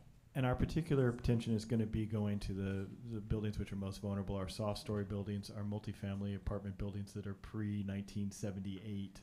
And that's where we have both the greatest vulnerability and also the most vulnerable populations in terms of very low-income people, and that's where our focus is going to be. But we're going to need to. It'll be, one thing I would say is there's 7.0 earthquakes and then there's 7.0 earthquakes. There's a great deal of difference will matter on how close that earthquake is to us, how close it is to the surface, and which fault line it is. And that could have extremely different effects, even though the whole city is shaking. So we won't know until the event whether which areas are truly impacted. So there are scenarios in which we could see those numbers, but those are very high-level earthquakes, probably along the San Andreas and probably very close to us. So my follow-up question is, do we have an estimate on the number of spaces we're able to accommodate right now with all of our MOUs and including SAP and Avaya? We do for all of the facilities that we have and the MOUs that we have the capacities identified for each of the buildings that we have access to. So what's the total?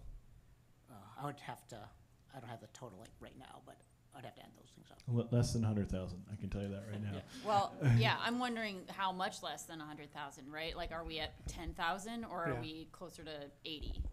Yeah, it's less than 100,000. I would remind everyone too, this is where, in addition to just our own city boundaries and the area of the city and what's impacted, there's a larger valley here as well. So in addition, we'd probably be calling for mutual aid around sheltering if we, had this level of damage. Just as Loma Prieta, Vasona and Oak Meadow Park became a massive shelter for a number of days. So, we've got the ability to suspend policies and allow things in parks, ask for mutual aid in other cities to go ahead and ramp these numbers up if need be. Right, and with this, I want to lean in a little bit to Walter Lynn on logistics. You've heard a number of the different branches and sections report out on things that they will be doing and beginning to do. We've talked a little bit about the reflex time and the delay it will take to do those. Part of that reflex time is actually getting those resources in place and getting them to where they need to be. A lot will be going on for you and your crew. Give us a sense of who you're going to bring into that crew and what are some of the pieces you're going to be doing in the first 24 hours around the logistics. Thanks, Skip. Yes, under these scenarios, it's going to be inherent that the EOC is going to be operated. We're not going to wait for that green light. We're already going to start mobilizing. So within our teams, we do have a core logistics group that focuses on procurement, facilities, fleets, even personnel, volunteers, things of that nature. Our immediate partners are going to be mass care, operations, the EPIO, finance as well. We want to make sure that whatever is needed from the immediate life safety and health and safety aspects, we're going to get immediately.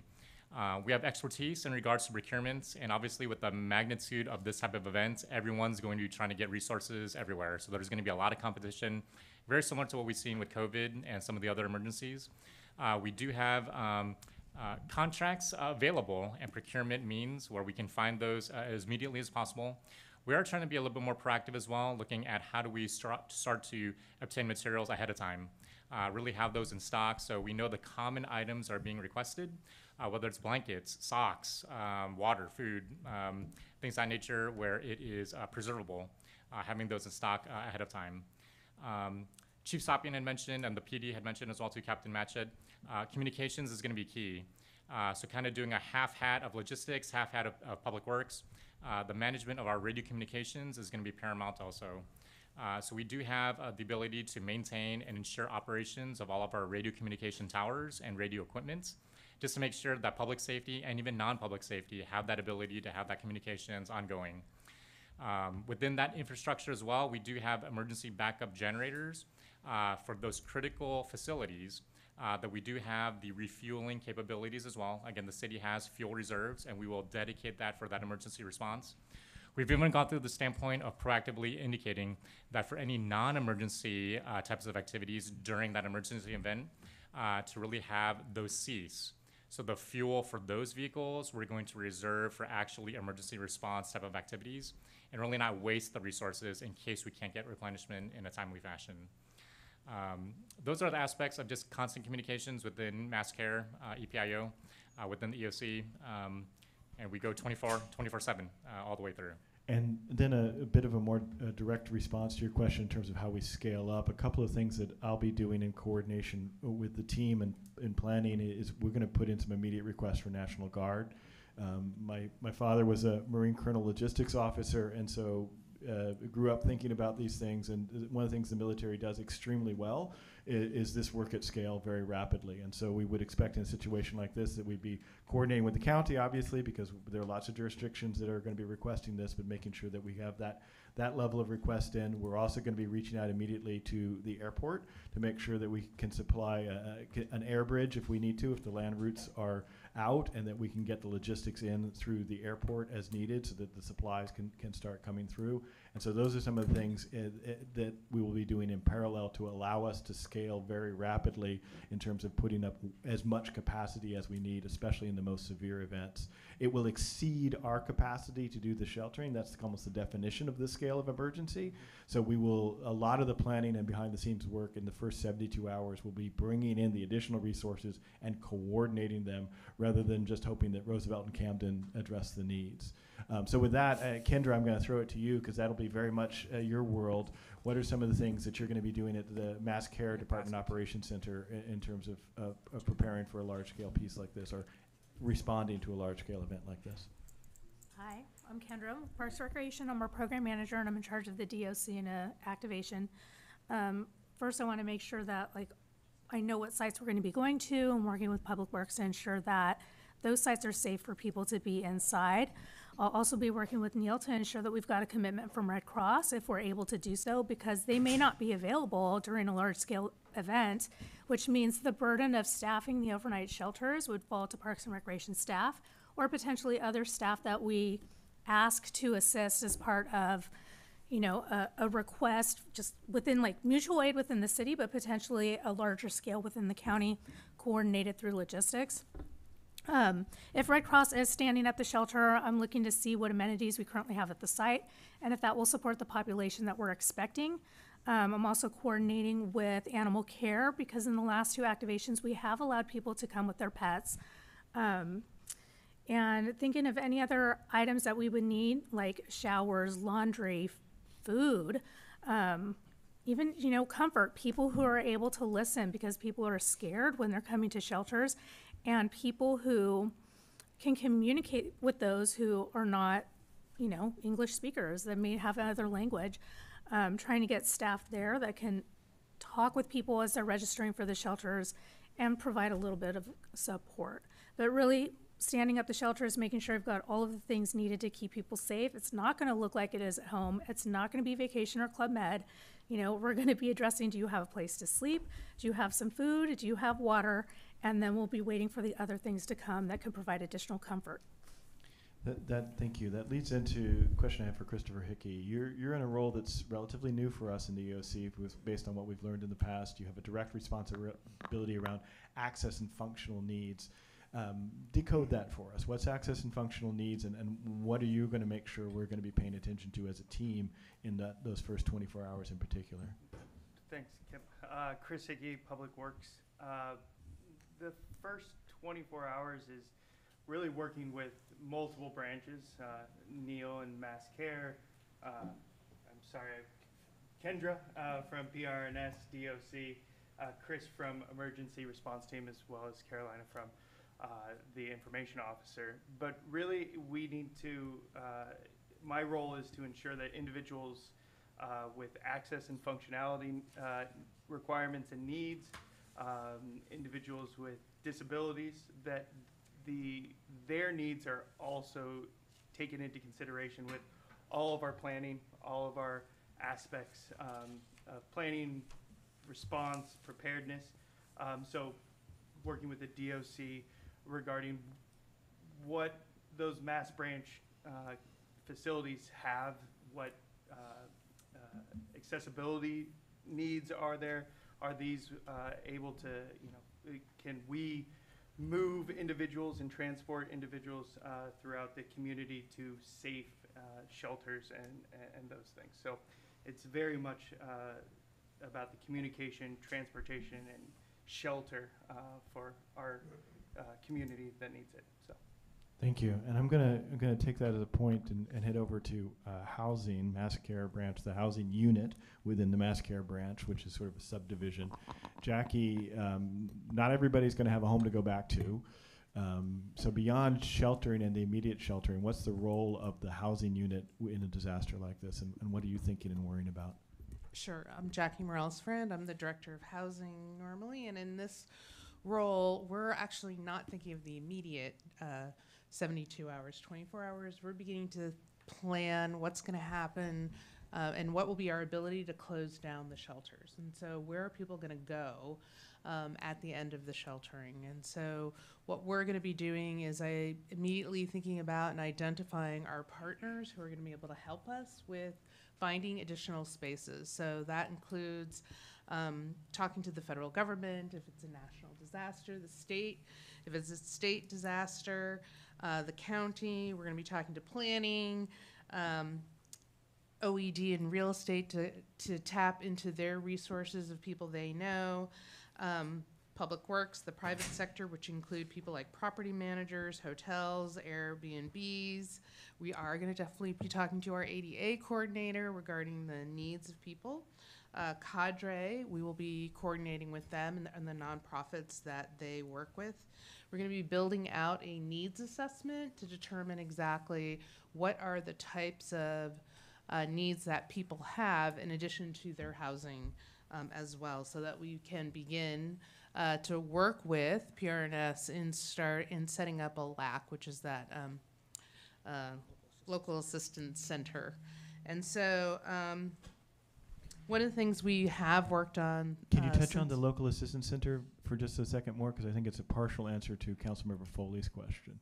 What is a Local Assistance Center? Sure. So after all the immediate shock of what has happened and people are beginning to move into more of that recovery mode, the EOC is responsible for setting up a local assistance center, and what that is really is I think of it as a resource center. So once we have identified what are the types of needs, people, for example, need to get driver's license again, they'll need insurance information, they'll need funding, they'll need clothing, they'll need, whatever they need, we try to locate one of the centers or the centers in areas that are most impacted, where people who are most vulnerable, where they would be able to get to those. So we might set it up near one of the shelters. If we know that people are in their homes, but they're going to have to do recovery, we might set one up over there and be very specific with the type of information that they might need so that it makes sense in multiple languages and ensure that it's ADA accessible. So we're thinking about, and then we would be coordinating with the mayor on fundraising immediately, because your ability to pay for this and to provide opportunities for people after a disaster, if we can fundraise and get the public to be engaged in ways that they can help, that's a tremendous opportunity. And it's like the time to do it is when it happens, because that's when people are wanting and willing to give. And one of the things we did during the 2 EOC priors is that we established an account with a community foundation that allows us to activate very quickly, which I think is a huge benefit. So those are the types of things we're doing. We're also beginning to think about, like, where can we place? So if we ended up getting FEMA trailers, where would we place all of those trailers? And again, one of the benefit, if only San Jose was impacted, it would allow us to look outside of San Jose as well, to look at where we could put temporary facilities so that people can stay. And then finally, one of the things we have implemented since the flood that we didn't have is a one-stop shop that is a computerized program where we could feed in availability of places where people could access resources for housing. We didn't have that the last time. We have that support this time. That will really help us to make matches. Thank you. I want to go to something that's a little more invisible and then kind of wind us out with a question for recovery. But I head up the Environment and Utility City Service Area, and I think of it sometimes as the invisible CSA because so much of what we do is literally underground. I want to go to Jennifer in the ESD DOC and get a sense of while all this is going on, what are you worrying about, thinking about, and what are you taking care of and helping the field take care of? So for ESD, we're in charge of 4 primary utilities, 3 of them having a major effect on the community, those being wastewater collection and treatment, water distribution through Muni Water, and our integrated waste management is responsible for solid waste collection.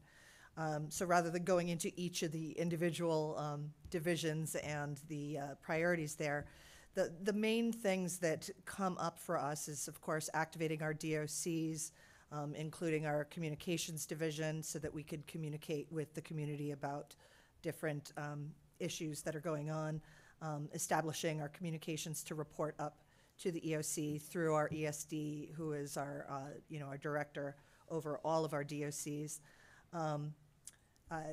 Priorities would be supervisors confirming the safety of staff if the event happens during work, which of course at the regional wastewater facility, it's operated 24/7, so there is a smaller skeleton crew there overnight.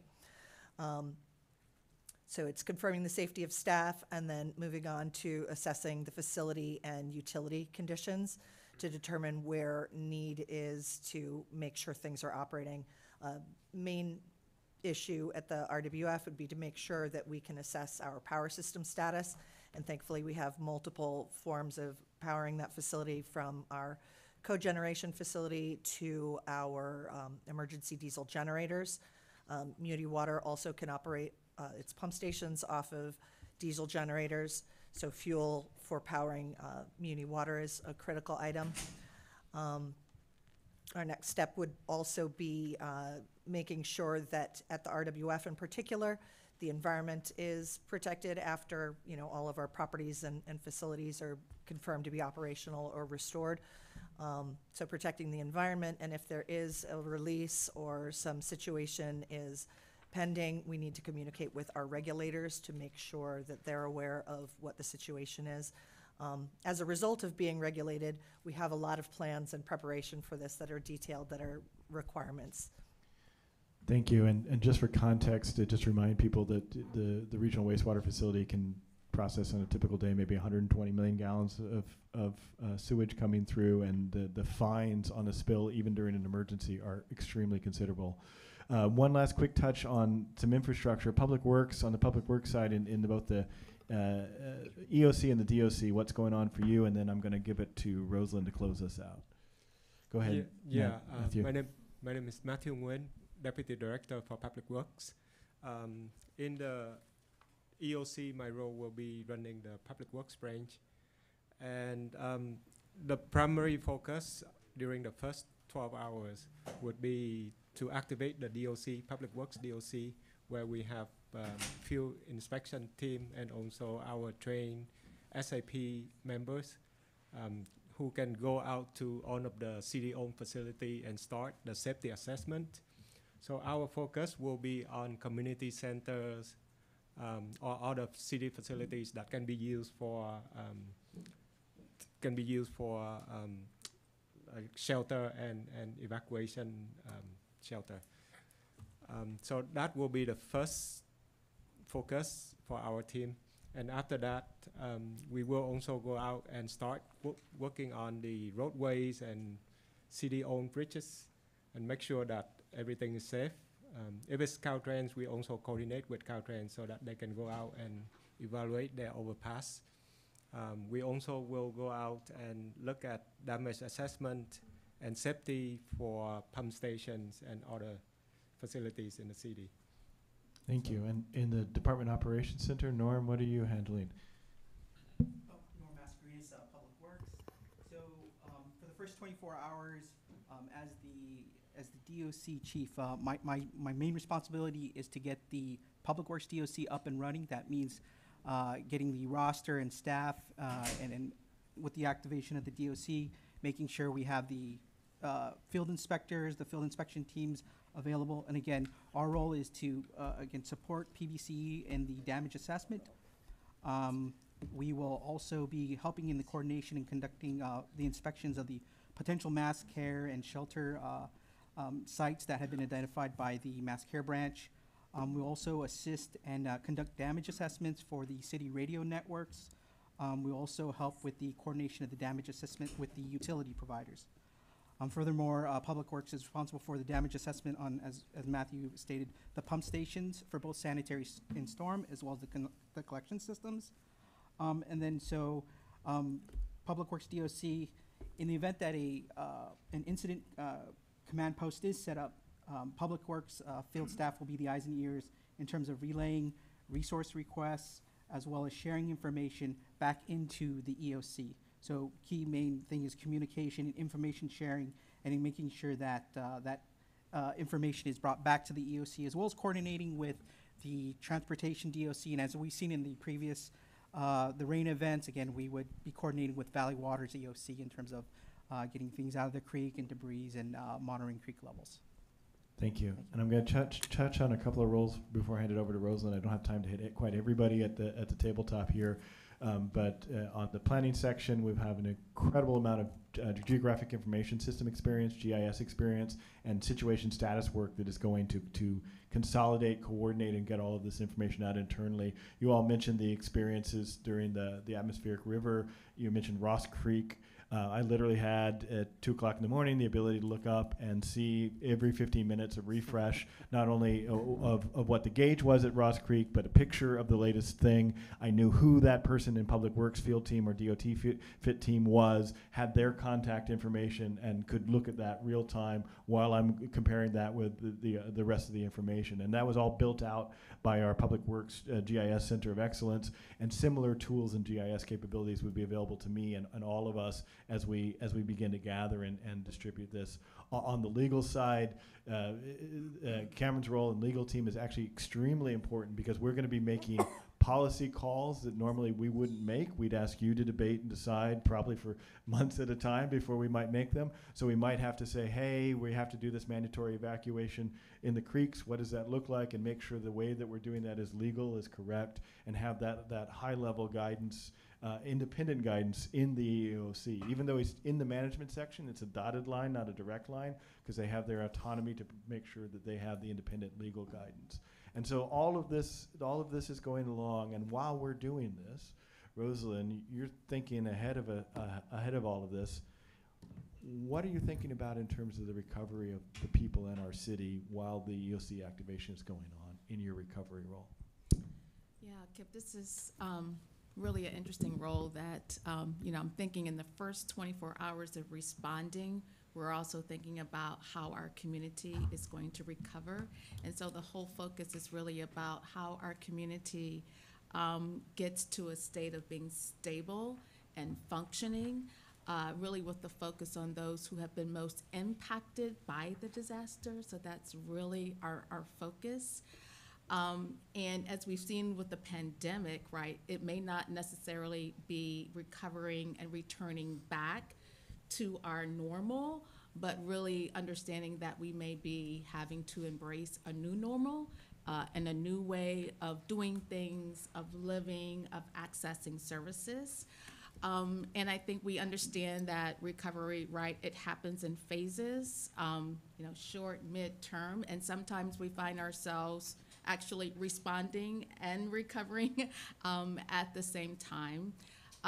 In recovery, our focus really has to be on people and their needs, right, and helping them actually heal from the disaster, heal from the trauma, so being super sensitive and making sure that we are reaching people, we're asking them the questions of what they need, of what the new normal looks like. So it's asking lots of questions and really deeply listening to them. I think our focus in terms of recovery, really, to Jackie's point, it's like making sure people have secure housing, they have food security, they have their medical needs met, and then in terms of focusing on those most impacted, particularly children and our elderly, will be a big focus. And then, of course, supporting our small businesses and even our large corporations, our companies, what resources they may need to recover for the long term, helping our workers, perhaps gaining new skills if jobs have been lost. That'll be an area of focus. And then, like, engaging our partners, lots of partners, so our community-based organizations, nonprofits, our foundations, our large companies, people who can help with recovery efforts, really engaging them for the long term.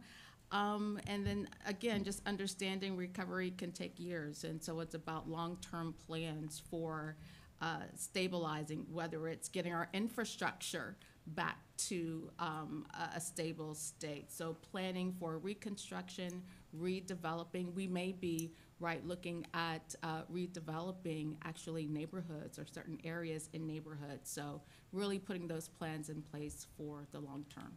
Right, and this will be a very long-term context in an event like this. We still have not closed out the finances from the 2017 flood. We have an interruption. Councilmember Candelas. Yeah, I have an interruption. So on the lines of recovery, if we have a large-scale event like this earthquake that has the potential to wreak havoc on our main water lines that provide water to the distributors, it's not necessarily in our control, what kind of mutual aid agreements or what kind of things do we have in place as a city to ensure not only that people are getting water or people have access to sewer systems and their, access to be able to flush their toilet, and or what's in place so we can tell the community and so folks aren't, defecating in the streets or relying on bottles of water or relying on us as a city to go deliver water to them, I'm curious to know what's our strategy around things that aren't necessarily in our lane, but that we do or people see as a city. Yeah, good question. I see Ray Reardon leading in, so I'm going to let him speak. Okay. The city is a member of the California Water Agency Response Network, or CalWARN, which is a unified agreement amongst all water utilities and wastewater utilities in the state. And we can call upon those assets and resources to help recover the systems in a shorter period of time. As well as there's, with that program, as well as with the state, there are deliveries of water and other conditions that can be brought in from Cal OES, the California Office of Emergency Services, and FEMA, because they have assets that they've already stored for these kinds of responses and these kinds of situations. And we'd be having direct communication with the key utilities and folks. Jay, you want to add in just a little bit about that, because you're right in that alley. Sure. So Jay Guevara, Deputy Director of Public Works. My role in the Emergency Operations Center is Situation Status Public Works Utility Coordinator. The past 14 events have been a blessing insofar as they've largely been focused on one single type of utility impacted by the event. In a 7.2 earthquake, it would be full spectrum, all utilities impacted, and we would need to reach out to not only water, all wet, dry utilities, those contained in the city, as already discussed with the DOC, and all of our external partners. Being a conduit, pun intended, with those utilities to make sure that we can deliver the resources so that we can be safe. Yeah, it's, what we don't say in a thing like that is it's not our responsibility. That's where the heightened coordination, and if we do our job right, government at its best, but we understand whether it's a private utility, whether it's us, we have a role in the emergency response and the coordination, effective coordination of it, especially around the vital utilities and core services. Councilmember Jimenez also has a question. Yeah, thank you. So it seems to me that success in the immediate aftermath and long term is dependent on a lot of small decisions that sort of start trickling up and building up. But I can imagine that there's probably some larger decisions that need to be made. What comes to mind during the pandemic is, for example, us deciding as a city that we're going to feed the population as opposed to the county doing it. How do you go about making those decisions? In that case, it was an email that we got, a 15-minute conversation between the key principals and a yes. But I think the key thing is, part of what we've learned to do as a team is to debate and decide very rapidly among those competing priorities. And I think it would be maybe useful to hear from both Lee and the city manager on this in terms of that perspective of how we prioritize the still scarce resources within that context. Yeah, one of the things that'll be occurring as we start to go into this event, there's a lot of communication at the EOC level with the county and other organizations. The county is the operational area, so that they have a big role to play. So we are a vast majority, I would say 90% of the coordination with other entities would happen at that level. You did hear during COVID a MAC, or multi-agency coordination group. That never really materialized during COVID, maybe unofficially in some ways. One of the things that Jennifer and I would be responsible for in this scenario is talking to the county and having those conversations of the larger goal, kind of informed based off of conversations with KIP and our own services that we're able to stand up or not stand up. So if there's mutual aid requests back and forth, but also other levels of conversations around policies like, hey, this week this is going to be the most critical, or these next 72 hours is the most critical, and there'll be some direction out of those conversations. And that will determine how we prioritize the COOP operations, but then also how KIP and team would prioritize operations within the Emergency Operations Center. And as our practice had been, we'd put that in the form of a roadmap or whatever you want to call it that would be clear, ideally a single page, the same communications we'd be communicating in council, that we'd be communicating at the city manager's office level, that the EOC would have, that the DOC would have, that the field would have, so there would be no confusion about what the priorities and the decisions were being made. And since we would be in regular contact with you, if we were off base or you had a different policy perspective, we're always open to your policy direction and redirection on what you think and know is most important as the representatives of the people.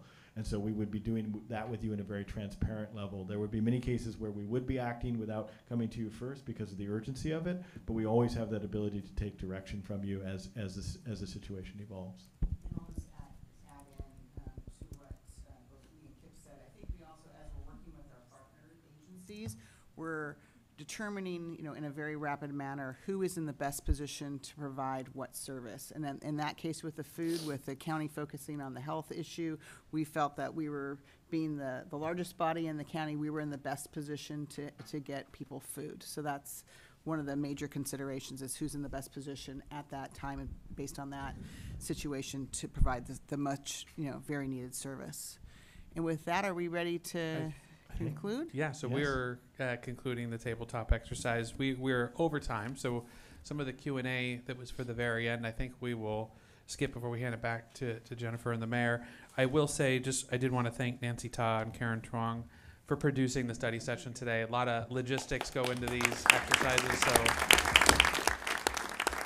thank you to the both of them very much.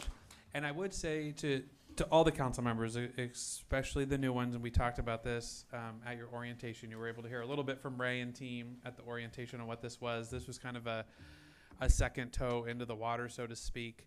But as you walk away, I would really think about the question of, what do you need to be prepared as an individual, as part of a family, and then a community leader. And Ray and team will be reaching out to all of you in the next several weeks to set up those meetings and start having those conversations. And based off of what those needs may be, facilitate what that, bringing in Chris on CERT, or Karen and Nancy on community things, or Alvin on training.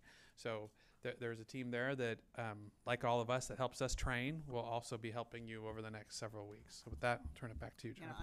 I think we had one last interruption Oh, from the sorry. Vice Mayor. Sorry, I didn't see you, Vice Mayor. Sorry about that. But this work is so critically important that when you need it, you just have to be right on.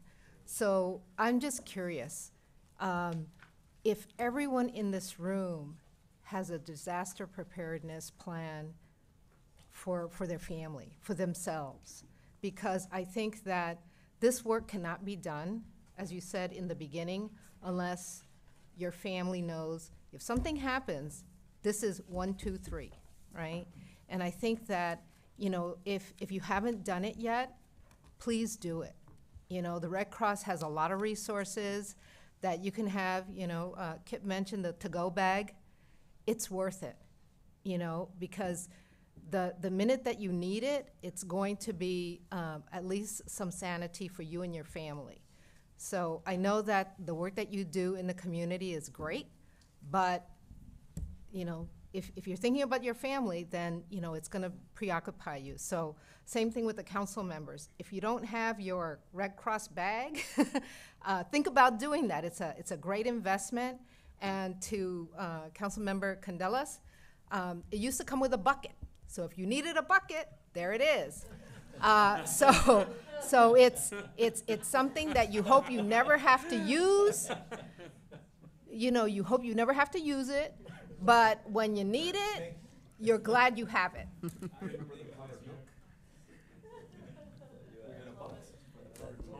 Very, very true. Okay, so thank you very much. Just wanted to say, I think you just saw one team in action here. This has been very impressive by the employees in this room today, and it certainly makes me proud. I'm sure all of you can join me in being proud of our great city. As you just heard, we are working hard and continuously training to ensure we're prepared for any disaster that we may face in the future, because we need to protect and serve our precious community. As we conclude today, I really want to express my sincere gratitude to everyone who participated in these essential discussions. First and foremost, again, I really want to thank our dedicated city staff who play a vital role in responding to our emergencies. Your commitment to public safety and the well-being of our residents is commendable. It is crucial to remember that we all are first responders in a time of crisis, and we talk about that with every new employee that comes into this organization. Each one of us has a firm responsibility to ensure the safety and security of our community. To our city council members today, your role in supporting emergency response efforts is invaluable. I encourage you to trust the expertise of our EOC and give them the space to perform their critical functions. Please engage with your constituents and keep them informed, ensuring their concerns and needs are addressed promptly. Your ability to elevate issues and opportunities to our attention allows us to respond more effectively and efficiently. In times of crisis, the continuity of government is essential. City Council's steadfast leadership during a crisis ensures that our city can navigate emergencies and transition seamlessly into recovery, especially regarding making critical decisions on policy and budget during these times.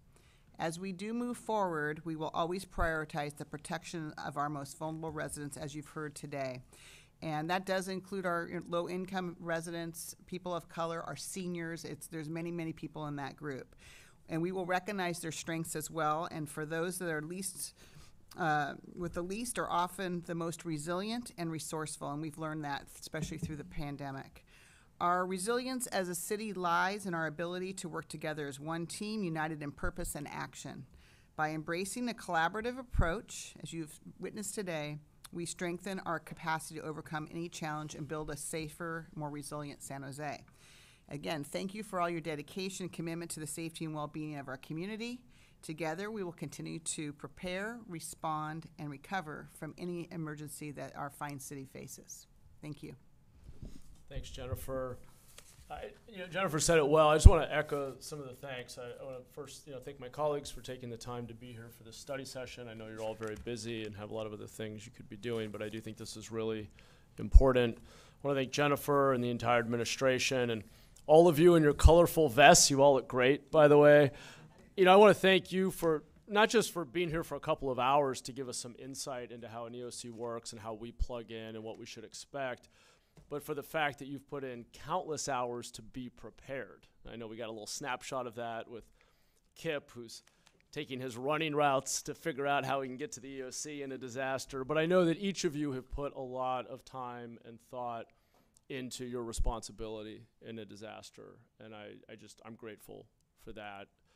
And I'll also echo the Vice Mayor's point about how we all have a responsibility for being prepared and being able to serve our community, especially in our toughest times. Also, just note, this is one piece of a much broader set of investments we're making. As you know, we have a new EOC that'll be coming online later this year. We are making investments, thanks to Measure T, in retrofitting 4 of our community centers to be ready to shelter people if necessary. I'm very interested in seeing us continue to invest in and expand CERT as a kind of wider net of residents who are able to give us that training and resiliency out there in our neighborhoods when first responders can't get there immediately. The work we've started to kick off around soft story retrofits is a big deal. We've still got, as far as I know, over 20,000 residents who have heightened risk because of the building they live in. And so there's a lot of work yet to go, but I really appreciate the spirit of continuous improvement that we've undertaken as a city, and it really showed this year with the storms how quickly everybody snapped into action, how clean the communication was.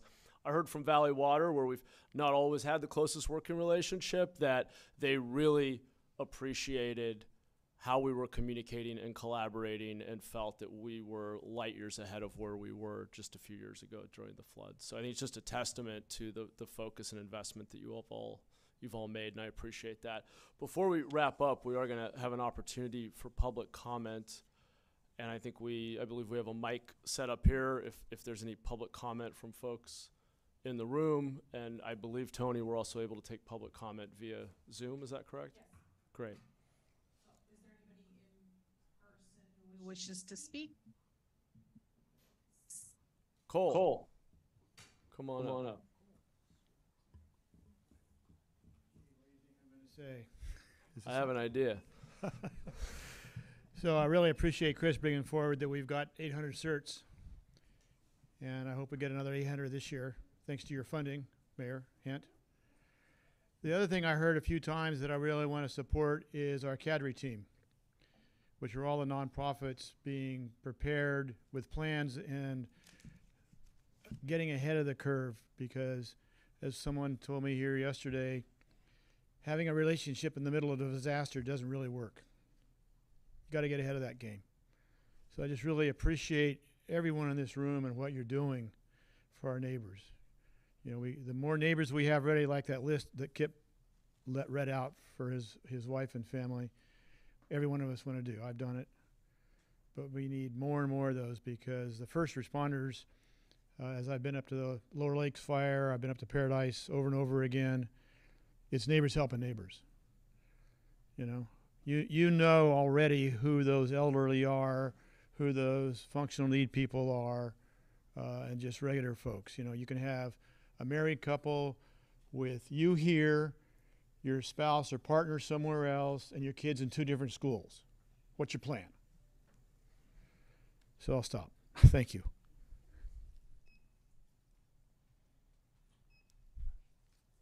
Not used to doing that timer. Blair? Hi, Larry Beekman here. Thanks for the meeting. Just to kind of learn how to report and try to speak to these items. 2 years ago, I guess it was, the beginning of the Biden administration, then Mayor Liccardo made a real purposeful attempt to start a new round of CERT training, emergency preparedness for the city, for the community. And I think he set out and done some really important good work. I think he said it specifically in the beginning to eventually work towards upcoming federal funding that you've had on a couple of previous council agenda items that we can really be ready for, that can help us a lot too. And at the same time he was doing that work, there was a lot of rumblings going around about do we have to be actually preparing for an earthquake in the next few years? From former Mayor Ron Gonzalez to former councilperson Raul Perales. Both were asking openly, you know, are those things having to be considered? So I've been worried about that too. And, you know, 2023 for me was the year that I thought we were actually preparing for. Since then, I've been learning to walk that back a bit and just simply, I think, try to consider how to have good preparedness practices. I think San Jose has done better than any other city in the Bay Area. And I go to a lot of public meetings. They've had a really amazing amount of open practices in San Jose about how to talk about, you know, the CERT training. It's with all that in mind, it's my real hope that we are really learning how to openly talk. If there is an actual earthquake coming, can we talk about that openly? To make it as open as possible is how to be innovative and how to be just decent with each other to really prepare. And if not, we're just simply doing really good practices right now. And thank you for that. And either way, I just hope we can be open with each other about the subject. Thank you. Back to council. Great. Well, once again, I hope we don't have to assemble to use the many skills and knowledge that you all have accumulated. But when we do, I'm really proud of this team for and you know, having the confidence that we're going to be able to do a great job when we have to. So thank you all so much, and we're adjourned.